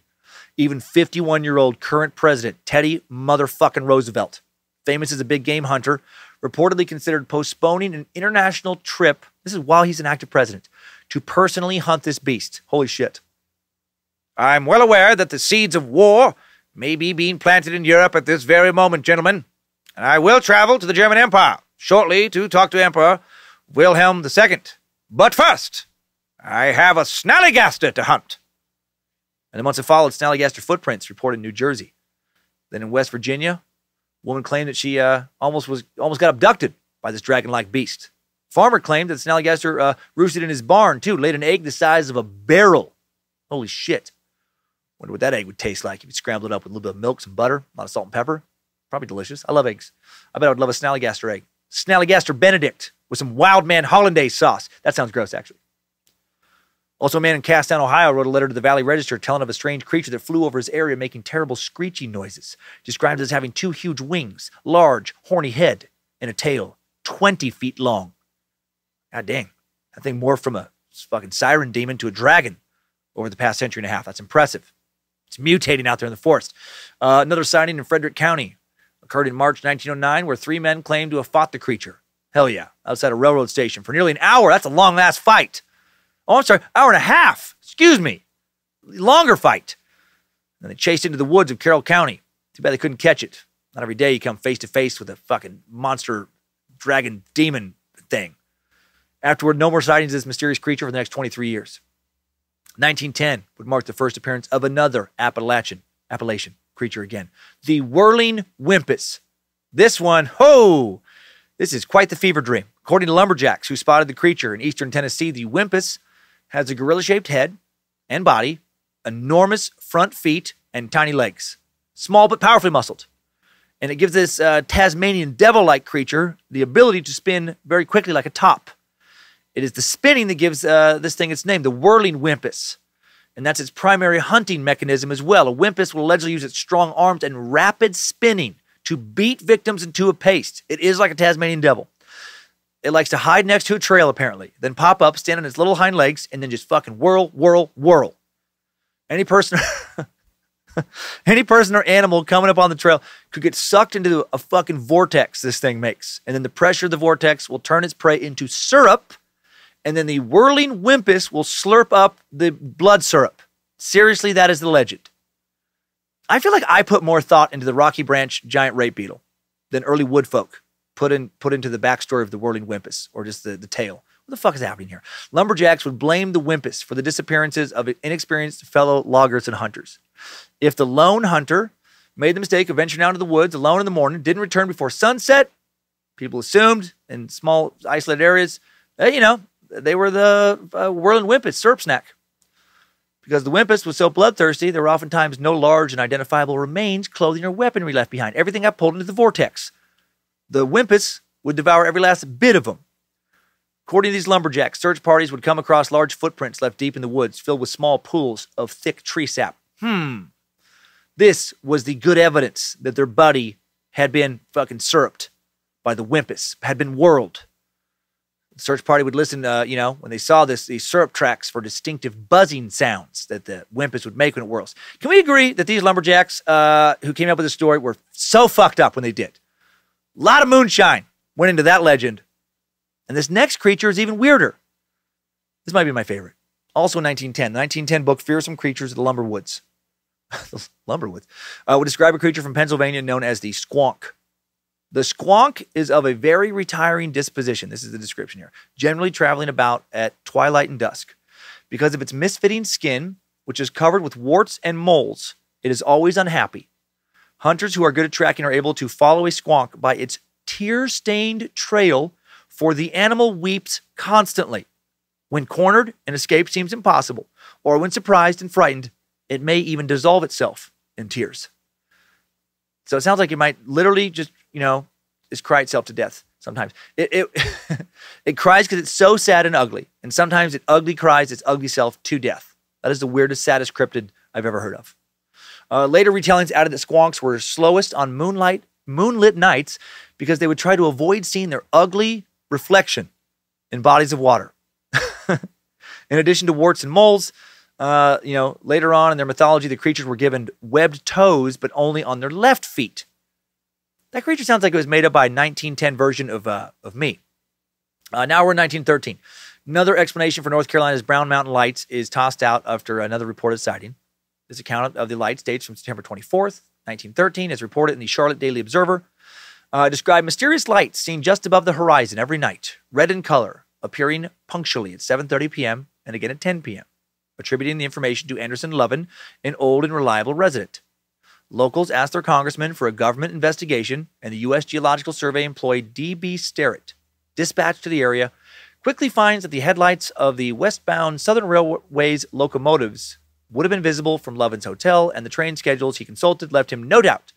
These were the cause of the lights that were being reported. But, as I reported on episode 116 of Scared to Death, in July of 1916, these lights would still be spotted despite local flooding pausing train service to the area for several weeks. So, Not satisfied by the train light explanation, Brown Mountain was featured in an American pulp magazine, The Argosy, telling people the lights were UFOs. And then many started to believe the mysterious lights were aliens. Lights were reported as being white, red, yellow, orange, and blue, described looking like large balls of fire to small candlelights, anything in between, and from floating near the ground to rising up high into the sky, and they are still seen today when the trains are not running.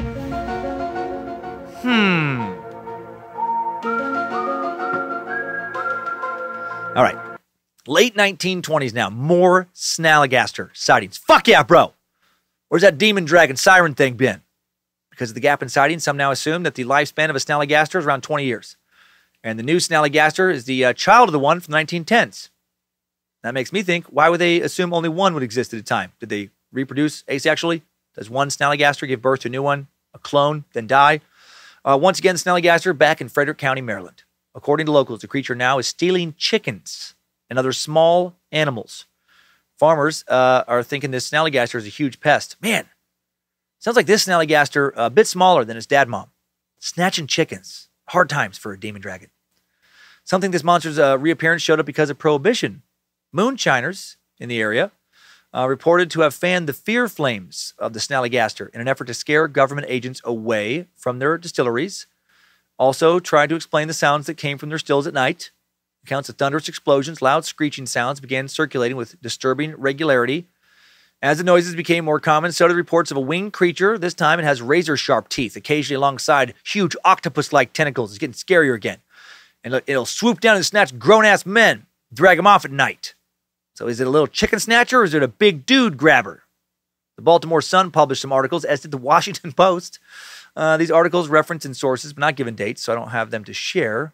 Thinking about what they, may have read made me think about like a breaking news broadcast about this thing. Hello, people of Baltimore. Here at CRPD News, we just received a report of another area Snallygaster attack. The demon dragon was spotted in the backyard of Agatha Nichols, where the 78-year-old witnessed the creature chasing her silky terrier princess before she walked out and yelled at it. It then whimpered and flew off. Mrs. Nichols told a CRPD reporter that it looked tired and hungry. It seems that this creature is of the chicken snatcher variety and not the man-grabbing type. So, keep your pets inside, your chickens cooped, and rest easy, Baltimore. Stay tuned for more news at 11. The more articles that were published, the more pressure came to catch or photograph the snallygaster. National Geographic even prepared an expedition to capture this thing on film. Trying to avert a panic, the Baltimore Sun reported the snallygaster was dead in November 1932. I love that people were apparently starting to panic. Are everyone's bags packed? We gotta go. Grab the dog. Get in the car now. We gotta get the 9 o'clock train to Boston before that demon dragon returns. Oh God, it's one of the big ones. In the paper, a shadowy photo of the dead creature, accompanying a questionable account of how it had drowned in a vat of whiskey on a Baltimore County farm. By suspicious coincidence, the report stated that the federal prohibition officers inadvertently blew up the still before the carcass could be examined. And then when prohibition ended a short time later, stories about the snallygaster dropped off. 1934 now marks the arrival of another true Appalachian cryptid, the devil monkey. Hell yeah. That's a way better name than the whirling whimpus, even though that thing is scary. But if I'm going to an old-time wrestling match, I'm going to put some money down on the whimpus or the devil monkey based on name alone. For sure, going to pick that devil monkey. This Saturday night at the Allegheny County Fairground, it's the whirling whimpus versus the devil monkey. Monster versus monster. Wimp versus chimp. Can a banana-loving Satan monkey withstand the twirls and whirls of a little-legged vortex syrup-loving Sasquatch kind of thing? Who wins? Who spins? Find out on Saturday night at the Allegheny County Fairground. We'll tell you the whole seat, but you'll only need... You get it. The first reported encounter with this reportedly swift, dangerous predator occurred in 1934, South Pittsburgh, Tennessee. According to reports which were allegedly published in national newspapers, eyewitnesses described a mysterious beast that could leap across fields with lightning speeds. The ability to jump great distances, up to 20 feet, according to some accounts, have led some to speculate that these animals may have something in common with kangaroos. Or they're not real at all and made up by lunatics. Or that. Related to kangaroos or related to the whirling whimpus. I'm going to be honest. I'm very open to the paranormal. The most I've ever been since I was a kid. But no super strong contenders so far out of the creatures for something real in my mind. Right? I'm just not feeling it quite yet. Hey, Dan, David Hancher Childress here. Go, Chris. Applying the paradigm of the known to the unknown just isn't a fair way to evaluate cryptids. The world of science, through experimentation and exploration, has redefined what is known many times over, which has led to incredible discoveries which have cured diseases, sent man to the moon. To use about 2 examples, the whirling whimpus, while foreign to your mind, may fit in perfectly with the rules followed by fauna of, say, a parallel universe, overlaying our own that science has yet to discover. So you believe in the whirling whimpus? No, that's nonsense. But keep an open mind for the rest, maybe going forward. Thanks, David. That was actually really good advice. Okay, cool. Yeah, no, I'll just show myself out and until you need me next. Huh. Wow, he didn't even plug his new show on A&G. Maybe it's Giants or anything. That was a really nice, Childress appearance. Next monster, Dusk, September 12th, 1952. When the first recorded sighting of the Flatwoods Monster occurred in West Virginia. The May brothers, Ed, 13, Freddie, 12, have been playing in their schoolyard when their 10-year-old friend Tommy Heyer shows up. After the boys notice a pulsing red light streak across the sky and crash at a nearby farm, they run to grab the Mays boys' mother, then hightail it up to the hill to check out where the light landed. Then a few other boys, one with a dog, shows up. Not sure why the dog detail is important. Doesn't come up again in the story. They ran back down the hill in fucking terror. And then another guy said he saw it. 7 Braxton County residents on Saturday reported seeing a 10-foot Frankenstein-like monster in the hills above Flatwoods, a local newspaper report said afterwards. A National Guard member, 17-year-old Gene Lemon, leading the group when he saw what appeared to be a pair of bright eyes in a tree. Lemon screamed, fell backward. The news account said when he saw a 10-foot monster with bloody red body and green face that seemed to glow.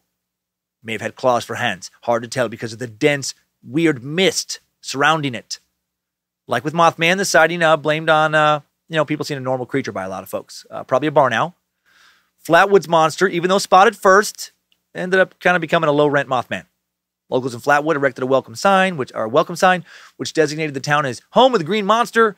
The town also commemorated the legend in an annual Flatwood Days festival, but no one really fucking cares about it. Flatwoods is only home to about 260 people, and I'm guessing not even all of them show up to this festival. The Devil Monkey, that'll show up again in 1959. Boyd family driving through the mountains near their home in Saltville, Virginia. According to their account, an ape-like beast attacks their car, leaving 3 scratch marks on the vehicle. The Boyd's daughter, Pauline, describes the terrifying attacker. It had light, taffy-colored hair, with a white blaze down its neck and underbelly. It stood on 2 large, well-muscled back legs, had shorter front legs or arms.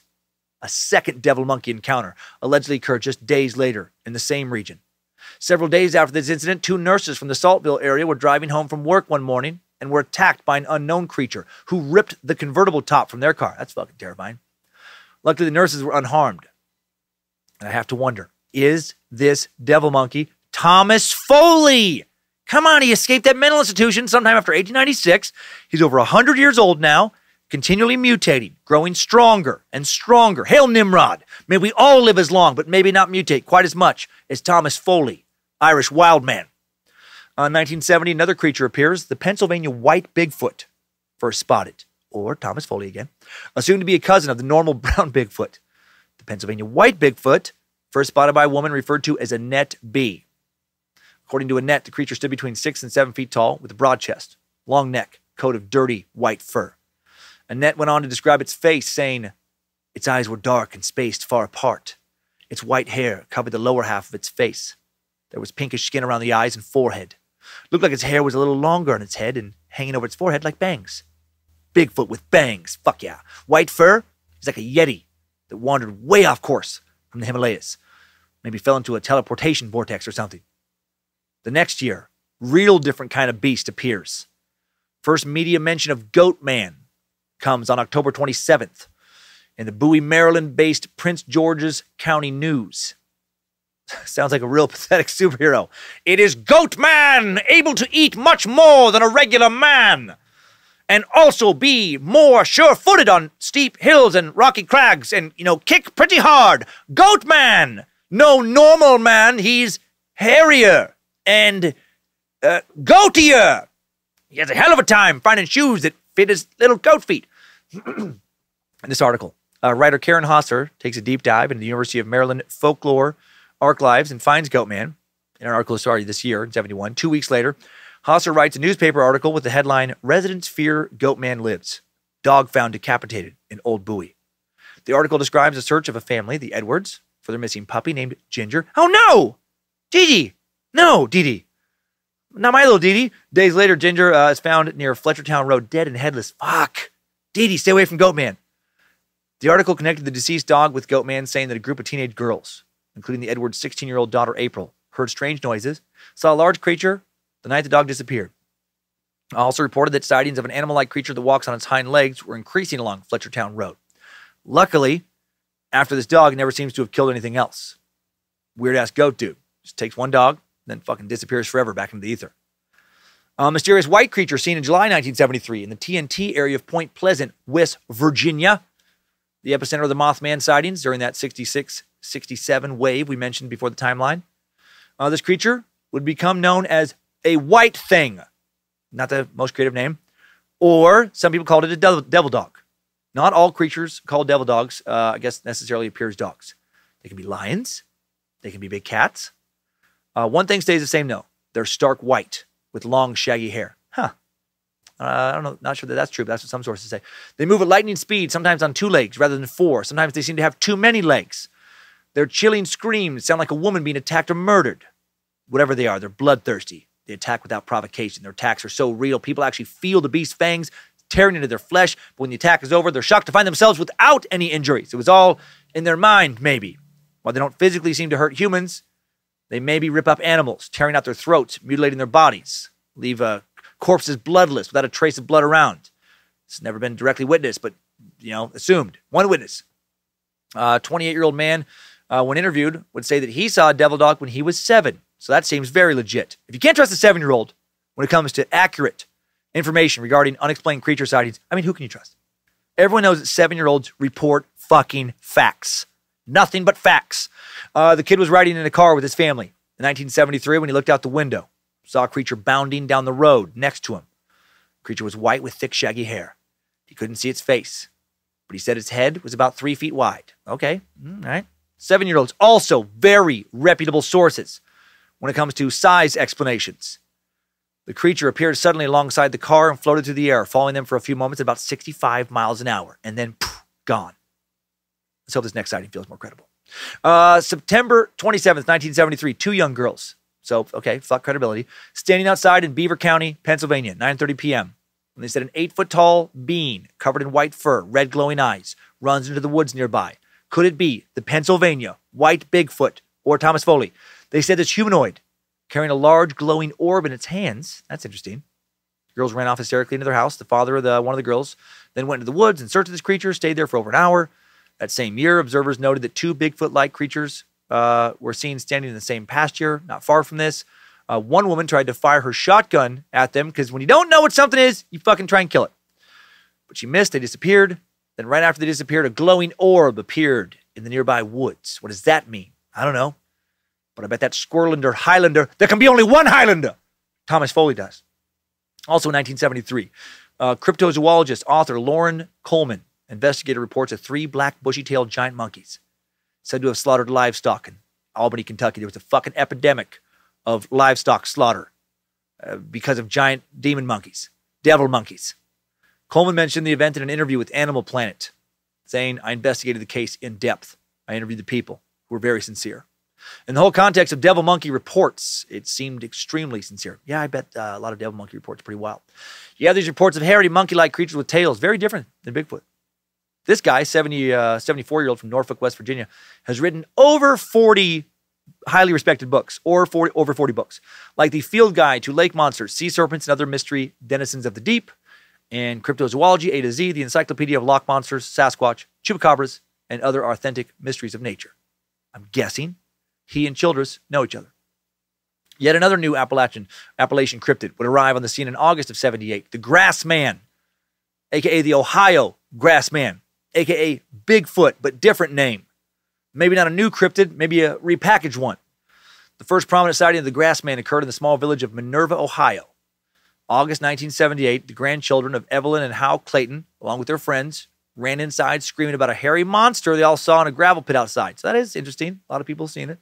When the couple went out to investigate further, they see the creature is covered in dark matted hair. Oh, sorry, the kids ran in first, and then everybody else sees it. I just read my own notes wrong. And they see this thing, dark matted hair, sitting in the fucking gravel pit and fiddling with discarded trash. And they estimated it was around 300 pounds. So maybe a monster, or maybe, just a large, hairy, sad dude sitting in a fucking gravel pit, sifting through some trash. Not knowing what to do, the Claytons fled. But then Grassman would return. One night, Grassman was seen peering at them through their kitchen window. This fucking sad gravel dude wanted a snack. Hal ran for his gun, but then this primate, or sad guy, was gone before he returned. The area was later investigated by police, although there was no sign of the hairy humanoid. Several faint footprints observed in the mud, and a terrible smell still lingered in the air. Smelly sad guy. Claytons then saw the Ohio Grassman again atop a hill on a nearby strip mine night a few days later. The next month in broad daylight, the couple observed 2 hairy bipeds on the same hill. This fucking Grassman's got a lady. Only after these reports made by the Claytons were made that a startling connection was made. Days before the gravel pit incident, the Claytons' German Shepherd was found dead, its neck broken. The Ohio Grassman obviously killed it. It took him a while to put that together. So are Bigfoot and Grassman the same thing? Well, people have speculated that Grassman is another species similar to Bigfoot. Perhaps, a group of Bigfoot got separated over time from all the other Bigfoots that no one can ever catch. And, they developed their own unique traits. That seems to happen with Bigfoot more than with any other cryptid. Practically every area has their own hominid variation prowling the woods. Even Ohio, where the Grassman is allegedly from, has, there's regular old Bigfoot sightings there too. According to the Ohio Bigfoot Research Organization, BFRO, Ohio has over 300 Bigfoot sightings. Here's one of them. Happened in 2005, as investigated by BFRO investigator Stephen P. An event earlier in the month preceded the sighting at the end of May 2005. At that time, the mother of the witness and her boyfriend had heard something lurking in the woods near the house that ran away when they tore up some cardboard to fuel a fire. Their opinion was that the sounds created as it ran were bipedal and indicated significant weight. A few minutes after hearing it run away, the couple heard a loud howling sound. The witness stated he had joked with the boyfriend about a howling Bigfoot, up until the night he heard the howl, and had the sighting a few minutes later. What? Who jokes about a howling Bigfoot, then sees a howling Bigfoot? I've never even heard of a howling Bigfoot. I don't know. Suspicious. Initially, the witness thought he was observing a telephone pole along the road as he left his mother's home. He described what he saw as being the color of a heavily creosoted pole. He approached it for an estimated 5 to 10 seconds. At a distance of approximately 25 feet, the creature jumped off a 4-foot embankment, ran across the road in 3 or 4 steps. He further stated that he nearly collided with it, as it was as close to 10 feet from the front of his Jeep. It was illuminated by high-beam headlights during the encounter, and he did get a good look at it in profile, and then slightly from the rear. He estimated that 5 seconds elapsed between when it jumped and when it disappeared into a field on the other side of the road. Its vehicle speed during the encounter approximately 35 to 40 miles per hour. The road is a typical rural road in Ohio, 12 to 14 feet wide in pavement, with gravel shoulders to allow cars to pull off enough to pass each other. JW described the creature as being a very dirty, dark brown, almost black color. In profile, it did not have a snout, and the head flowed directly onto the shoulders and chest with no neck evident. He described the hair as coarse and similar to an Airedale's coat. His estimate of the height was 7 feet, and weight in excess of 300 pounds. The head had a conical quality to it, but it was rounded at the very top. He described the posture as that of a big, muscular man with a back problem as it ran over, leaning forward. He observed the arms bent and pumping, and could clearly see that it had hands and fingers, although the angle of observation only allowed him to see the top of the hands, which were hair-covered. The witness says that the animal did not look at his Jeep during the encounter and did not see facial features or eye shine. Why would this thing look at his Jeep? Why wouldn't it? That's kind of weird to me. Like, what kind of creature runs next to the Jeep but doesn't look at the fucking Jeep and posture of a large, muscular man with back problems? I actually love that. That does paint a solid picture in my mind. Goes on a little bit more. His initial reaction was one of disbelief as to what he had observed. When he returned home, his wife stated he was visibly agitated. He immediately called his mother and told her to be sure that she locked the doors. He said her boyfriend mentioned that he should check the BRFO sounds page, and he stated that howls there were very similar.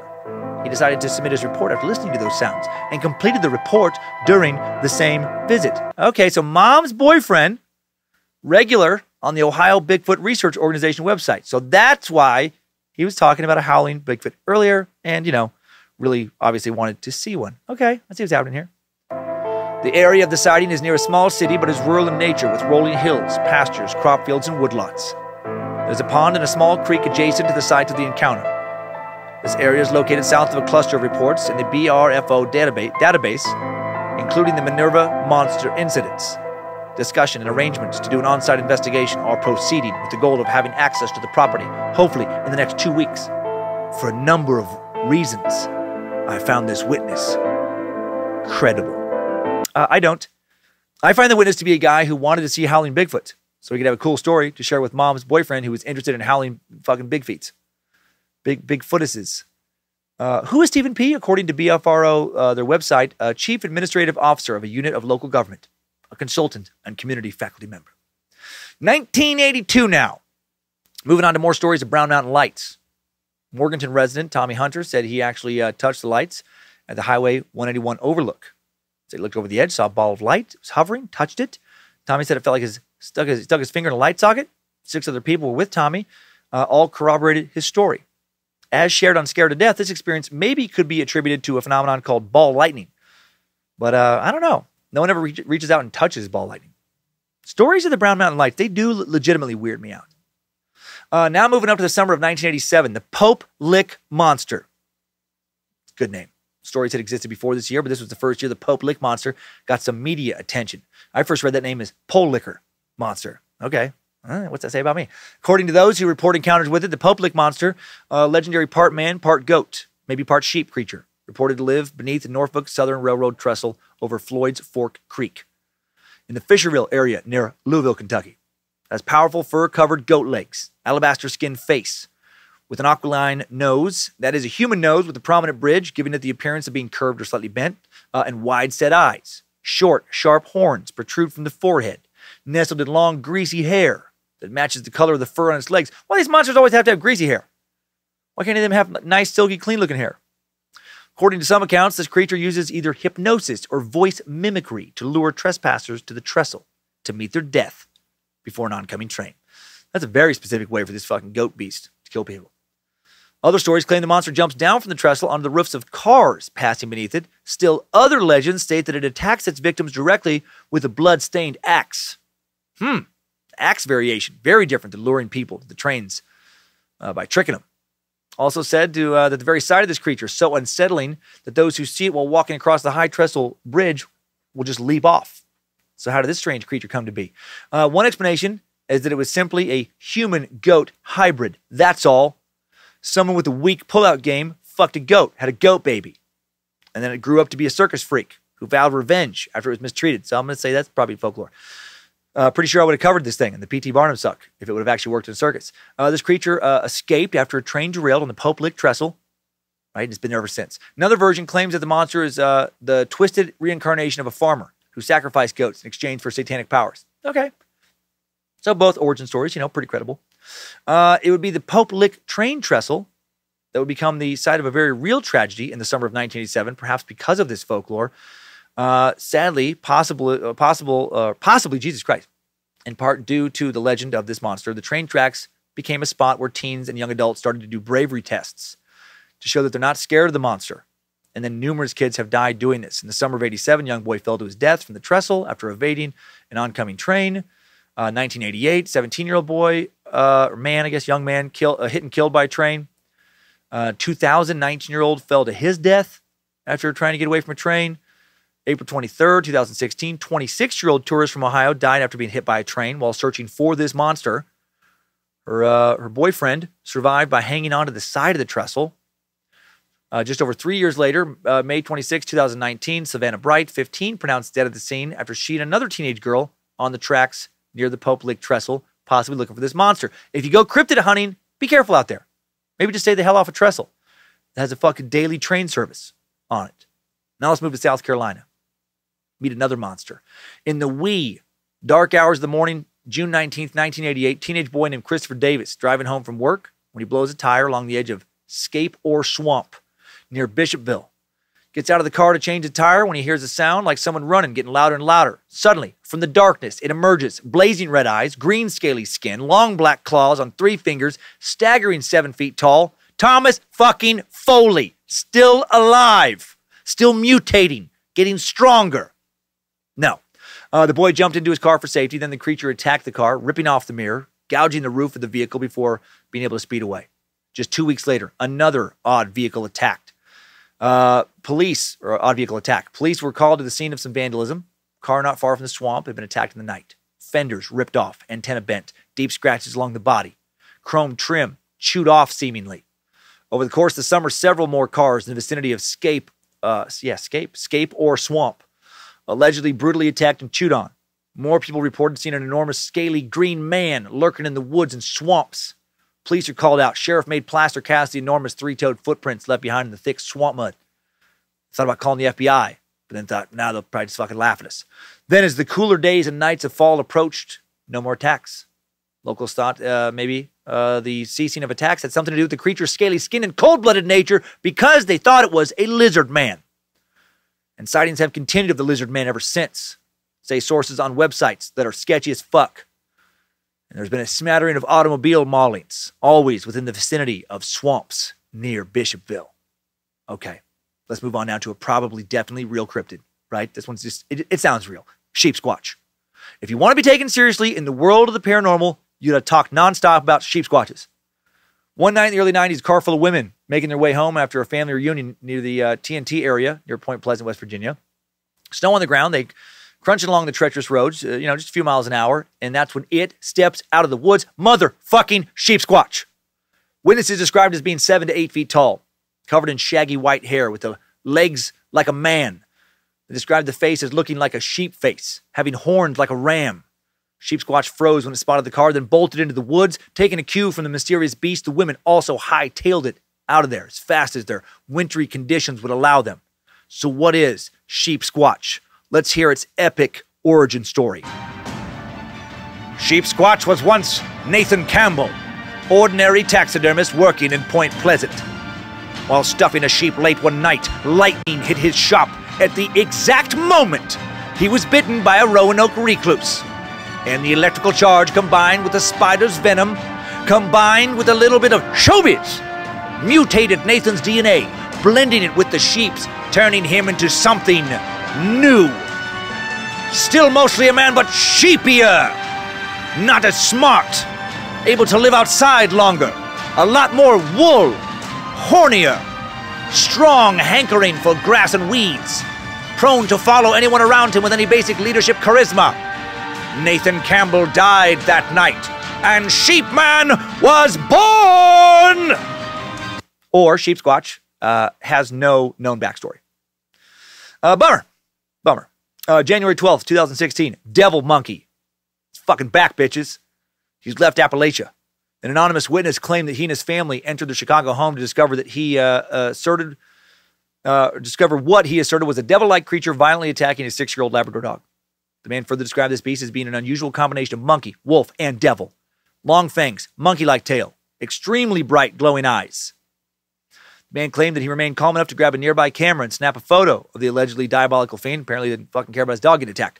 After the flash bulbs burst, this creature purportedly sprang to its hind legs and ran, nearly pushing over this lucky fellow and his family in an effort to escape to the open door behind them. So where is the photo? Well, funny you should ask. He has it. He definitely has it. He's waiting for the right, it's still at the lab. And he's going to, listen, he's going to have it. He's going to get it soon. Let's move on to the next date. Back to Bigfoot-type creatures. 2008, video appeared on YouTube that would quickly become known as the Pennsylvania White Bigfoot clip that I can't fucking find anywhere. So I'm guessing it's not awesome evidence. But in July 2008, a local news station in Pennsylvania runs a story which talked about the white, possibly albino creature after receiving an anonymous email. It was said to be some sort of animal about 6 to 7 feet tall, covered in all-white fur. The email specifically mentioned a wooded area in Carbondale, near a mine reclamation site. In 2010, more people began to report sightings of a white juvenile Bigfoot in Carbondale area. Not an adult Bigfoot, like a teen Bigfoot. Homeowners began to hear strange noises and disturbances in the woods. The thing was probably fucking or beaten off or something. In one case, an unidentified man witnessed movement in his backyard, was able to capture some bizarre video footage. For 1 full second, the man filmed a large white creature that resembled the shape of Bigfoot. In the video, as the man's camera hits the creature's face, it quickly moves away. And while it would be easy to say that it was just someone wearing a Bigfoot costume, commentators have said that the creature's body proportions are extremely large, which is not something faked easily according to them.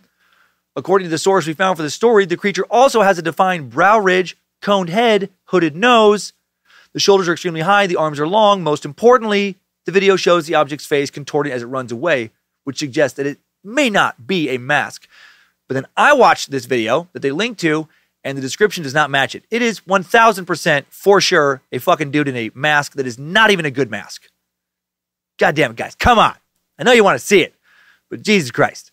Despite only shitty evidence like this, belief in the Pennsylvania White Bigfoot continues, with many believing it is simply a Sasquatch that has aged. Just as human hair becomes gray and white as a person gets older, so as it is for the Squatch. Fresh evidence of the lizard man would come out in 2015. It was in the form of a photograph of the creature taken by a woman with her cell phone as she left church. And I've examined this photograph, and it is for sure a dude in a fucking shitty, cheap lizard suit. Get out of here. And I will continue with more recent Appalachian cryptid sighting stories from the past few years, but all the ones we found, they fucking suck from the last couple of years. So let's get out of the timeline and look at a couple more that are at least entertaining. Good job, soldier. You made it back. Barely.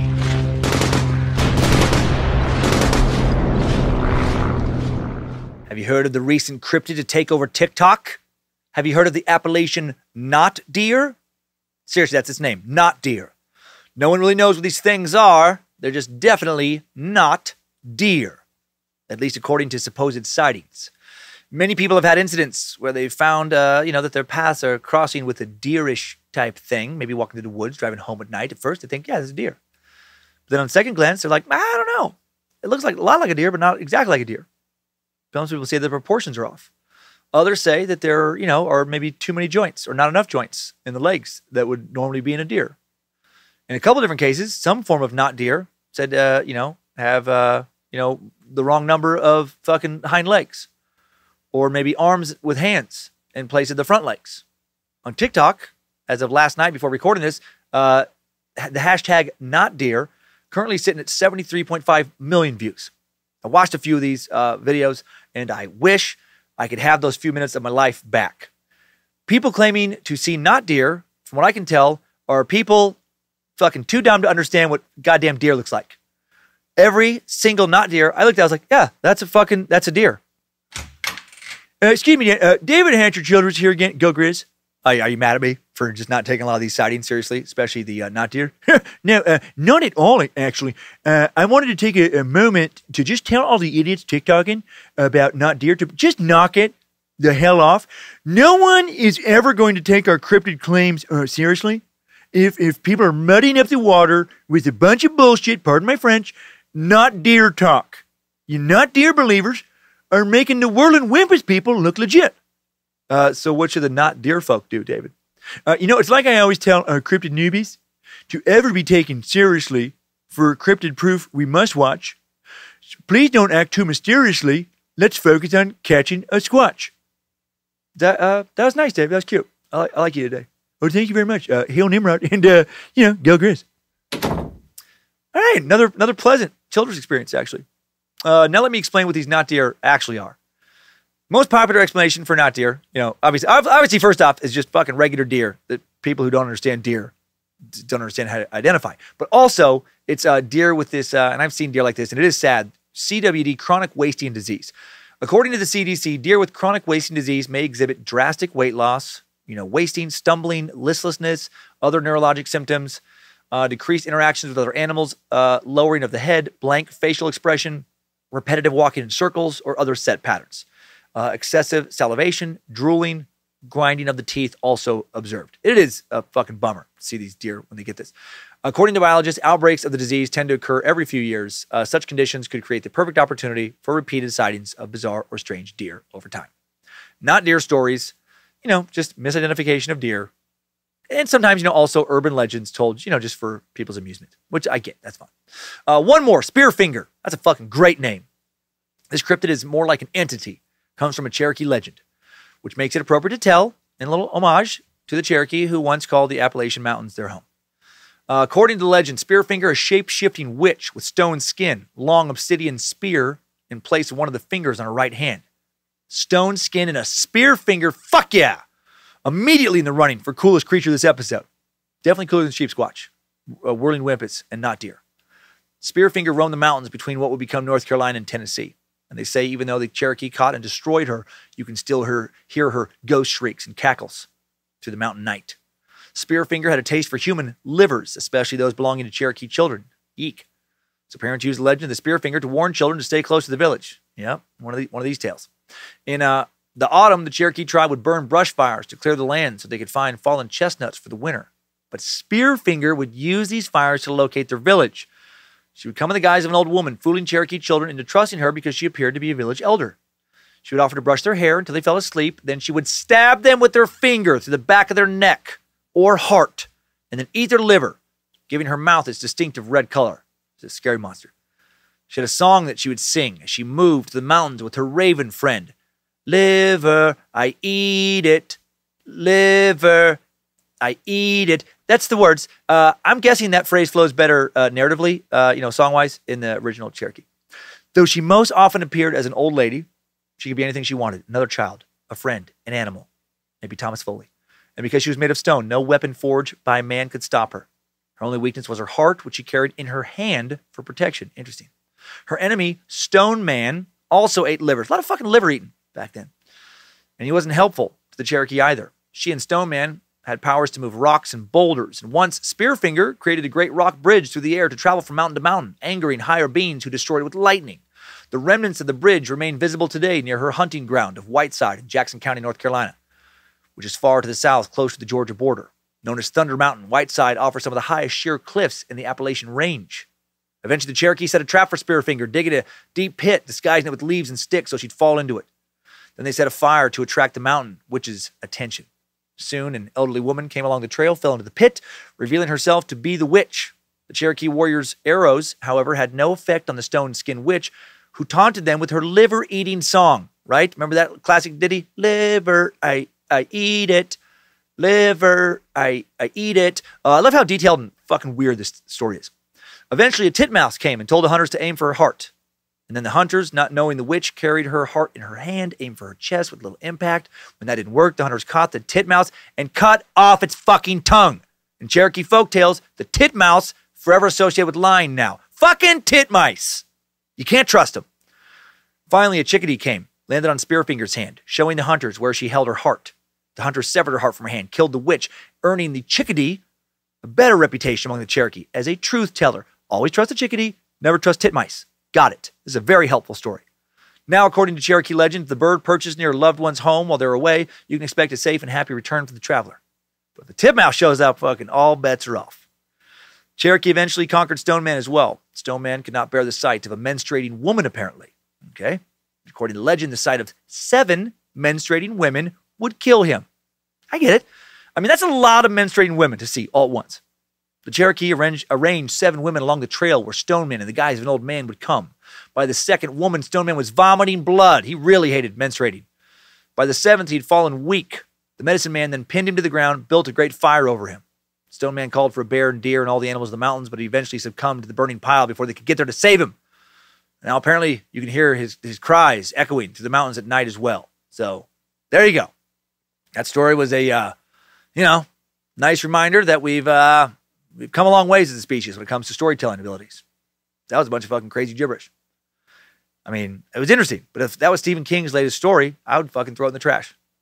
And I would accept that he'd finally run out of good tales to tell. Appalachian Cryptids. Real? Fake? Let's recap all this insanity right now. Appalachian Cryptids, holy moly, there are just so many of them. And if you want to hear about even more, well, watch Mountain Monsters, I guess. They have loads of episodes about creatures with even less evidence of their existence surrounding them than the ones I mentioned. The Wampus Beast, the Lizard Demon of Wood County, the Yahoo of Nicholas County, Hellhound of Pike County, Grafton Monster, Werewolf of Webster County. Apparently every county has a monster. The Death Cat, Hogzilla, so many different Squatches, the Black Wolf, Woman of the Woods, the Little Girl. Seriously, that's a recent episode. One entity just called Little Girl. They're running out. They're running out of cryptids to talk about, I think. Next season, I think the entire season should be dedicated to the immortal wild man of Thomas Foley. There are a lot of these supposed creatures. Some say there's too many of these supposed creatures in Appalachia. Like if there's so many species running around, why wouldn't we have any evidence by now? Some photographs people could actually share with the world. Some actual cases where they've been, trapped, not just fake trapped, like on Mountain Monsters. I don't know. Are they real? Probably not. At least 99% probably not. A couple stories, though, they could be real. I mean, why not? That's exciting. And the ones that are fake, well, they make for some good free entertainment, don't they? They make the world more interesting. Their stories make Appalachia more interesting. And it's already a very interesting place. The history of Appalachia's cryptids started back before European arrival with Cherokee, other Native American folk legends. When German immigrants arrived in the area in the 1730s, they named some mysterious entities they thought they saw the Schnellergeists, quick spirits. Those spirits would eventually become known as the Hooch-drowned Snelligaster. There were those mysterious apparitions at Chimney Rock in 1806, which locals interpreted as, seeing a play-by-play of the American Revolution taking place in the clouds with fucking tiny horses. So weird.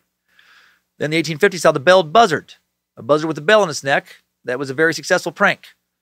Next, there were reports of wild men in Appalachia throughout the second half of the 19th century that were probably just mentally ill guys living out in the woods, or Thomas Foley sightings, or maybe some genuine Squatch sightings thrown in there. But I doubt it. Where are the bodies? The legend of the Snelligaster surged during Prohibition, then faded when it was over. Real cryptid, or a way to keep people away from moonshine stills. The whirling Wimpus showed up in the early 20th century as a way to explain loggers disappearing in the woods. And if anyone proves that thing is real, I'll fucking cut my own dick off on video. The Squonk. Not sure why the Squonk showed up. So sad. So sad. Come on, cheer up, little buddy. In the 1950s, the first sighting of the Flatwoods Monster occurred. And then sightings of devil monkeys, all kinds of Sasquatch you could ever imagine. The Goat Man, the Devil Dog came next. The Sheep Squatch, Lizard Man, Grass Man, the Pope Lick Monster. So many more. By 2017, people in South Carolina worried about lizard men. And lizard people are not real. There are no space lizards controlling anything. Definitely not this show. Gosh dang. Time now for today's top 5 takeaways. Timesuck Top 5 Takeaways. Number 1, Appalachia is full of supposed cryptids. From all sorts of varieties of Bigfoot, to the sheep squatch, to the sallygaster, to the whirling whimpus, and more. No end to what people have reported seeing in the mountains and valleys of Appalachia. Number 2, Appalachia is a diverse and fascinating region. Looking at you, Popcorn and Jim Tom. Combining elements of Scotch, Irish, German, Scandinavian, and African culture, but mostly Scotch, Irish, hillbilly culture, with Appalachia's relative isolation from the rest of the country, has led to a unique culture that can be seen in everything from its folklore to music to cooking and, of course, cryptids. Number 3, the banjo. While its popularity does come from Appalachia, the actual original instrument comes from Africa. Number 4, Appalachia. That is the primary and most correct pronunciation. Appalachia, mostly for northern Appalachians and outsiders like me. Number 5, new info in August of 2017, a wandering shaman mistaken for yet another cryptid, yet another variety of Appalachian Bigfoot in North Carolina. This Bigfoot sighting happened on Friday, August 4th in the Appalachian Mountains. And while not a cryptid sighting, story worth sharing because of how weird it is, Gowan McGregor said he was participating in a sacrament of wearing of hair-covered animal skins and wandering in the forest. As one does. When a group of hikers came across him and thought they'd run into Bigfoot. And McGregor believes in Bigfoot just as much as the hikers he came across. Of course he does. The 36-year-old McGregor, who was on vacation from Minnesota, writes on his blog about his personal belief in Bigfoot, or the divine nature of Sasquatch, as he phrases it. He writes that by dressing in sewn animal skins and by reciting a Sasquatch prayer, he is not insane at all, he has had several encounters with the beast. After seeing the sighting report on the news, he felt obliged as an honest citizen to come forward and tell the world this Bigfoot sighting was not real. This is just an ordinary wandering Bigfoot shaman, just doing a little bit of a pelt sacrament. McGregor, of course, his name is Scottish, says, if someone caused you to have an experience that meant something to you but wasn't genuine, wouldn't you want them to tell you? All right, he's a weird guy, but he's got integrity. Before he came forward, but after his sighting, police in neighboring South Carolina were advising citizens not to shoot any big feet or Bigfoots. No one can agree on how to say the plural version, since you'll most likely be wounding a fun-loving and well-intentioned person sweating in a gorilla costume. Nice. Solid advice. Let's get out of here. Timesuck Top 5 Takeaways. Appalachian Cryptids has been sucked. Fuck yeah. Oh, buddy. Hope you enjoyed learning more about just a puzzle mountain monsters. I did. Thanks for listening to the show. All of you who do, week after week, spreading the suck. Family, strangers, friends, coworkers, total strangers as well. Appreciate it. Appreciate you keeping this all going. Thanks to Bad Magic, the productions team, for helping and making Timesuck every week. Queen of Bad Magic, Lindsay Cummins. Reverend Dr. Joe Paisley. Sophie the Fact Sorceress Evans. Fucking killing it again with the research this week. Thanks to BitElixir for keeping the Timesuck app running smooth. Logan, the Art Warlock Keith, our creative director, creating all the merch at badmagicmerch.com. Running the social with Liz the Enchantress Hernandez, who also runs our Cult of the Curious Facebook 2 private Facebook page, along with her wonderful all-seeing eyes moderators. Thank you, Liz. Thanks to Beefsteak and the Mod Squad, keeping Meat Sacks happy on Discord. Next week, something inspirational, as is our Timesuck tradition for the last suck of the year. Been a truly trying year for many, harder than 2020. A lot of small businesses folded, for example. A lot of people experiencing extra financial hardships due to extended lockdown, supply chain problems caused by both COVID, varying governmental reactions to COVID, a lot more cultural tension than we've experienced in many years in the U.S., a lot of division out there. So let's jump into the story of someone who lived through a much more trying time, much more divisive time, overcame a lot more than just about almost anyone today. Someone whose life story is A, interesting as hell, and B, inspiring. Well, and I'll share more personal information about what we've been doing here at the end of the episode, a little year-end review. So the topic is Robert Smalls. In the midst of the Civil War, Robert Smalls, a black slave, a dude, commandeered a Confederate ship, delivered its 16 black men, women, and children passengers from slavery to freedom to Congress. Robert Smalls, and then he made it to Congress. Robert Smalls, born into slavery in Beaufort, South Carolina, April 5th, 1839, grew up enslaved. After the Civil War broke out, he was assigned to the Planter, a Confederate military cargo transport ship. Smalls piloted the Planter around Charleston Harbor, gained the confidence and trust of the 3 white officers. Knowing the crew trusted him, of his black crew members, Smalls devised a plan of escape. One night when the officers left to sleep ashore, Smalls and the crew took the ship. Smalls piloted the ship out of the harbor, surrendered the planter and its cargo to the Union Navy, and then volunteered his knowledge of Charleston's defenses, leading to the capture of Coles Island a week after his escape. Rear Admiral Samuel Francis DuPont wrote that Robert is superior to any we've come across in our lines, intelligent as many of them have been. The people of the North celebrated Smalls and his crew. Congress awarded them half the value of the planter as prize money. Smalls traveled to Washington to meet with President Lincoln, where he helped persuade Lincoln to permit black men to serve for the Union Army. Soon after the meeting, Secretary of War Edwin Stanton ordered 5,000 former slaves to fight for the Union. Afterwards, Smalls became the pilot of a Union ship, the USS Crusader, later captain of the planter, became the first black man to be promoted to captain. 1897, by an act of Congress, granted a pension equal to that of a Navy captain. Even though there was some, commission stuff we'll get into later. After the war, Smalls returned to his native Beaufort, bought his former master's home, seized earlier by Union tax authorities. In 1868, Smalls elected to the South Carolina House of Representatives, later to the South Carolina Senate. 1874, elected to the U.S. House of Representatives. As a member of Congress, he fought against the disenfranchisement of black voters across the South, represented South Carolina's 5th Congressional District from 1875 to 1879, and again from 1882 to 1883. Served as South Carolina's 7th Congressional District again. 1884 to 1887. In the 1890s, was offered a U.S. Army Colonel's Commission in the Spanish-American War and the post of U.S. Minister to Liberia, but turned down both offers. And then in 1915, he would die at the age of 75 from diabetes. Smalls died as the South worked to recreate a new form of slavery through the Black Codes and Jim Crow laws. Despite this, Smalls refused to engage in pessimism, telling the South Carolina legislature, "My race needs no special defense, for the past history of them in this country proves them to be the equal of any people, anywhere. All they need is an equal chance in the battle of life." So let's hear about his struggles, his victories, next week. A lot more to his life I look forward to sharing with you. Right now, time for this week's Timesucker Updates. Updates? Get your Timesucker updates. Going to kick things off this week with a fucking crazy Ken and Barbie Killers update from Ontario super sucker Haley Moore, who writes, "Hello, Suckmaster. Greetings from Canada, eh? I just finished listening to the Ken and Barbie Killers episode, and I wanted to reach out and tell you my little slice of the Paul and Carla saga. When I was about 8 or 9 years old, my mom and I lived alone in a city not too far from Scarborough, Ontario. One night, while my mother sat in our living room watching TV in the dark, she heard a man cough from outside.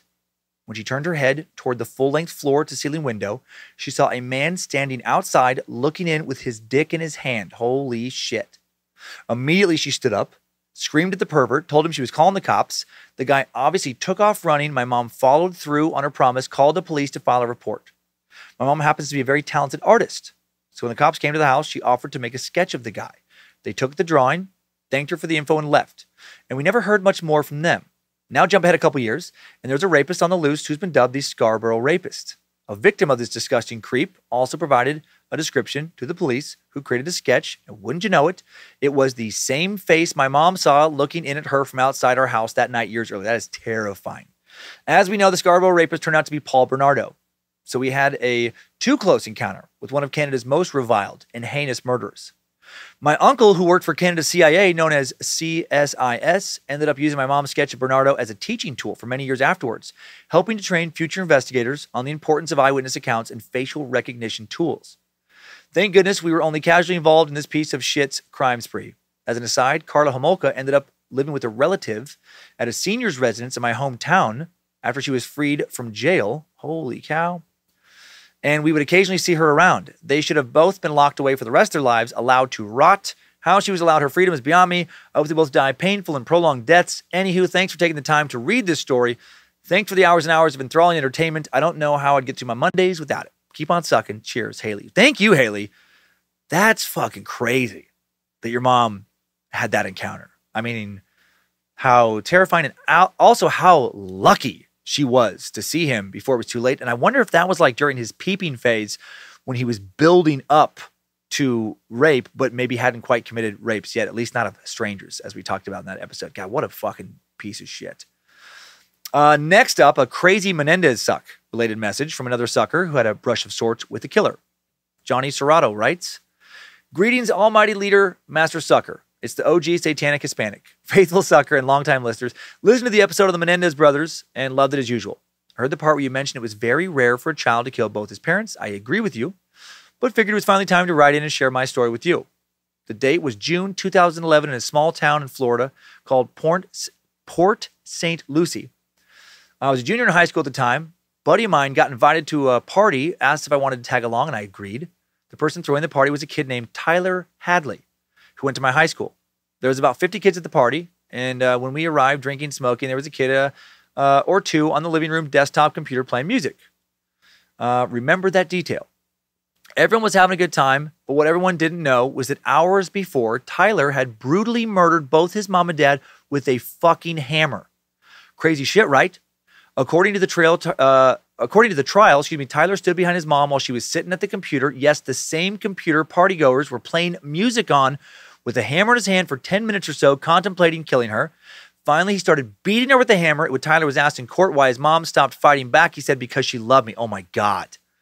Tyler's dad ran out of the bedroom to see what the commotion was and stood in shock to see his once beloved son, what he had done to his mother. Tyler then went after his dad, killed him as well with the hammer, dragged their bodies in the master bedroom, piled a bunch of shit on top of them, cleaned up the bloody mess for 3 hours, then proceeded to post on Facebook his parents were out of town and he was throwing a party. I remember actually sitting on the couch with Tyler, asking him hypothetically what his parents would do if they came home and saw a party was going on. He calmly replied, they went out of town with a neighbor and, flew, which is why both their vehicles are still in the driveway. Tyler ended up telling his best friend Mike what he did. He then left the party early. Mike called the police to inform them Tyler had killed his parents. He now sits in prison in Okeechobee, Florida, where he'll spend the rest of his sorry life, hopefully forever. Some very freaky shit. A day I'll remember for the rest of my life. Hope you like my story. Thought you'd find it interesting. Thanks for all you do and for making my work days a bit more bearable. If you happen to read this, if you could give a shout out to my sexy goddess of a wife, Caitlin. Hail, Lucifina. And my fucking crazy, but I love him to death, son, Little Johnny. Well, shout out to Little Johnny and Caitlin. And wow, man, I looked up this story, Johnny, and yeah, that's crazy. That's crazy that you and Joe Paisley both knew people who fucking killed their parents in high school because it is so rare. Wow. Now a painful and poignant message from a wonderful sucker and another victim of the opioid epidemic, Eric Sipple. This kick-ass sack writes, hello, master of all that is suck, writing in about the opioid epidemic episode. I've listened a couple times now since this subject hits home for me. Back in June, my father passed away from an OD of prescription opioids. I really loved your presentation of everything. The most depressing part is that my kids, 13, 5, and 3, will not be able to grow up with their grandfather. My dad had a history of abuse and addiction problems, which he told me he was clean of a week before he died. And he wasn't wrong. A man with a history of addiction was prescribed strong opioids for a bad back he had from years of construction. And unfortunately, his demons came back. I don't blame him or even his doctors. It's just a tragic outcome and a casualty of this epidemic. If you do happen to read this on the air, I just want to say to anyone listening that has or knows someone with an addiction problem, get help. It's not a sign of weakness. Nobody will think less of you. If anything, it takes a strong individual to admit they need help and then go get it. You always have more people in your corner than you realize. I would have done anything to help my dad with his problems, but sadly, he tried to tackle it himself. Thank you again, Dan. Keep doing what you're doing and spreading the suck. Well, thank you, Eric. And man, yeah, sorry for your tragic loss. And I appreciate you sending them that message because it's going to be more powerful coming from you with what you've experienced than it would be coming from me. So I appreciate it. And a lot of other people will as well. Finally, a cool little message I found inspiring and also it just made me happy. Reinvigorated sucker, Abigail Lynn writes, I just wanted to pass on how wonderfully educational and enjoyable this show has been over the years. I've been with Timesuck since the Caligula episode where the Jimmies, from Small Town Murder and Crime and Sports, were the guest stars. They were my first podcast. This was my second. Love all the Bad Magic shows. The content here really makes my ear holes happy. I write because reigniting my love for learning really inspired me to go back to college. For the third time since enrollment, I have now used an episode of Timesuck as an academic reference, and I wanted you to know that your content is considered not only reliable, but enjoyable by the professors that I have shared it with. That is fucking awesome. I love that you're able to use this stuff as a source. I love that we do post the show notes with all the sources on the Timesuck app where you can download the PDF. And yeah, use it for school. I mean, take the fucking hours and hours of research we do here and have it help cut down some hours on your end. Why not? And I love that this has reinvigorated your thirst for knowledge and made you go back to school. I hope you kick so much ass, Abigail Lynn. Great name, by the way. And just you and everyone else, keep on sucking. Thanks, time suckers. I needed that. We all did. Thanks again for listening to another Bad Magic Productions podcast, Meat Sacks. Happy holidays, right? Remember that what we listened to earlier? How does that not put you in a holiday mood? If you see a squonk this week, please tell her how cute it is. Give that sad, ugly little fucker a hug before it cries itself to death, and keep on sucking.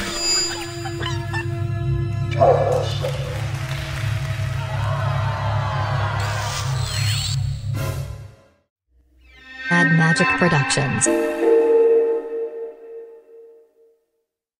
Bang dong dang dong dang dang bang ding ding ding ding ding ding ding ding dong ding ding dong ding dong ding ding dong ding dong dang dong ding ding dong ding bang ding dong ding bang dong ding dong ding dong ding ding dong ding dong ding dong ding dong ding dong ding. Woo!